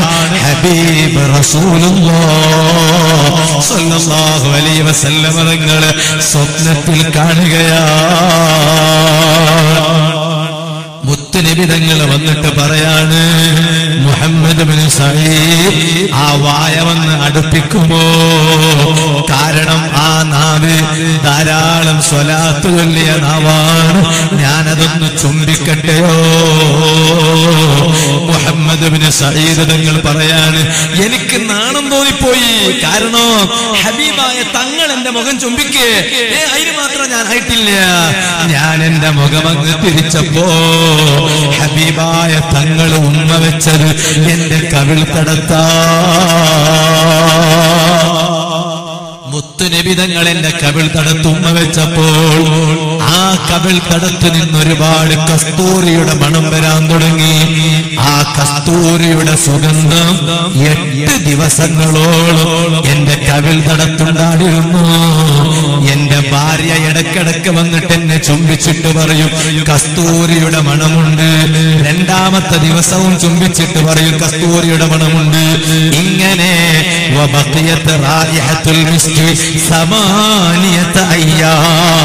8 ദിവസങ്ങളോളം ഹബീബായ തങ്ങളെ കവിൾ തടത്ത് ചുംബിച്ചതിന്റെ കസ്തൂരിയുടെ മണം എന്റെ കവിൾ തടത്തങ്ങ് പതിഞ്ഞുപോയി. പ്രിയപ്പെട്ടവരെ, ലോക പ്രശസ്ത പണ്ഡിതനും ആശിദ്ദുമായ യൂസുഫ് നബ്ഹാനി തങ്ങൾ അവിടത്തെ സഅദത്തുദ്ദാറൈൻ ഫി സ്വലാത്തി അലാ സയ്യിദിൽ കൗനൈൻ എന്ന കിതാബിൽ രേഖപ്പെടുത്തിയിരിക്കുന്നു. അതുകൊണ്ട് ധാരാളം സ്വലാത്ത് ചൊല്ലിക്കോ. ഹബീബായ തങ്ങളെ പേരിലെ സ്വലാത്ത് വർദ്ധിപ്പിച്ച് കണക്കില്ലാത്ത സ്വലാത്ത്, കോടിക്കണക്കിന് സ്വലാത്ത്, ലക്ഷക്കണക്കിന് സ്വലാത്ത് തങ്ങളെ പേരിലേക്ക് ചൊല്ലിയിട്ട് മരിക്കുന്നതിന് മുമ്പായി നിങ്ങളെ ഒരൊറ്റ തവണയെങ്കിലും കാണാൻ കഴിയണം. അർഹമർ റഹീമായ റബ്ബേ, സാധുക്കളായ നമ്മൾ ഒന്നിനും കൊള്ളാത്തവരാണ് റഹ്മാനേ. മരിക്കുന്നതിന് മുമ്പായി നമുക്കുള്ളൊരേ ഒരു പ്രതീക്ഷ ഹബീബായ തങ്ങളാ. ആ തങ്ങളെ ഒരു തവണയെങ്കിലും മനാനിൽ കാണിക്കണേ അല്ലാ, സ്വപ്നത്തിൽ കാണിക്കണേ അല്ലാ എന്ന് ദുആ ചെയ്തു ഞാൻ എന്റെ സംസാരം നിർത്തുന്നു. മുഅ്മിനീങ്ങളെ, ഇൻഷാ അല്ലാഹ് തങ്ങൾ പെട്ടെന്ന് വരും. തങ്ങളെ കാണാൻ നമുക്ക് കഴിയണം. അതുകൊണ്ട് ഇന്നത്തെ ഈ സദസ്സിൽ നിന്ന് പിരിഞ്ഞു പോകുമ്പോൾ ഒരു തീരുമാനമെടുക്കണം. മരിക്കുന്നതിന് മുമ്പായി ഞാൻ തങ്ങളെ കാണണം. അല്ലാഹു തൗഫീഖ് ചെയ്യട്ടെ. ഞാൻ ഈ അടുത്തൊരു ഉമ്മ ഫോൺ വിളിച്ചിട്ട് പറഞ്ഞു, ഉസ്താദേ, ബാംഗ്ലൂരിൽ നിന്നൊരു ഉമ്മ ഫോൺ വിളിച്ചിട്ട് പറയാ, 10 വർഷങ്ങൾക്കിടയിൽ ഒന്നിലധികം തവണങ്ങളിലായി ഞാൻ മുഹമ്മദ് റസൂലുള്ളാഹി തങ്ങളെ കണ്ടു. ഒരു ചെറുപ്പക്കാരൻ കഴിഞ്ഞ മാസം വിളിച്ചിട്ട് പറയാണ്, ഉസ്താദേ, ഞാൻ ഇന്നലെ രാത്രി ഹബീബ് റസൂലുള്ളാഹി. ഇത് കഴിയും, ഇത് സാധിക്കും. അതിന് നിങ്ങൾ നല്ല രൂപത്തിൽ സഹകരിക്കണം. മുഅ്മിനീങ്ങളെ, അല്ല സിയാറത്ത് ചെയ്തിട്ട് വന്നാൽ കുറച്ച് എന്തെങ്കിലും ചെയ്യാൻ കഴിയും. നിങ്ങൾ ഇത്തിരി ഞാൻ ചെയ്യൂല. അതുകൊണ്ടാണ് ഇങ്ങോട്ട് ഇറങ്ങിയോ? എന്നാ പിന്നെ തങ്ങൾ ചെയ്തോളൂ. തങ്ങൾ കൊടുക്കാൻ പറഞ്ഞാൽ അല്ലേ? ഇൻഷാ അല്ലാഹ്. ബഹുമാനപ്പെട്ട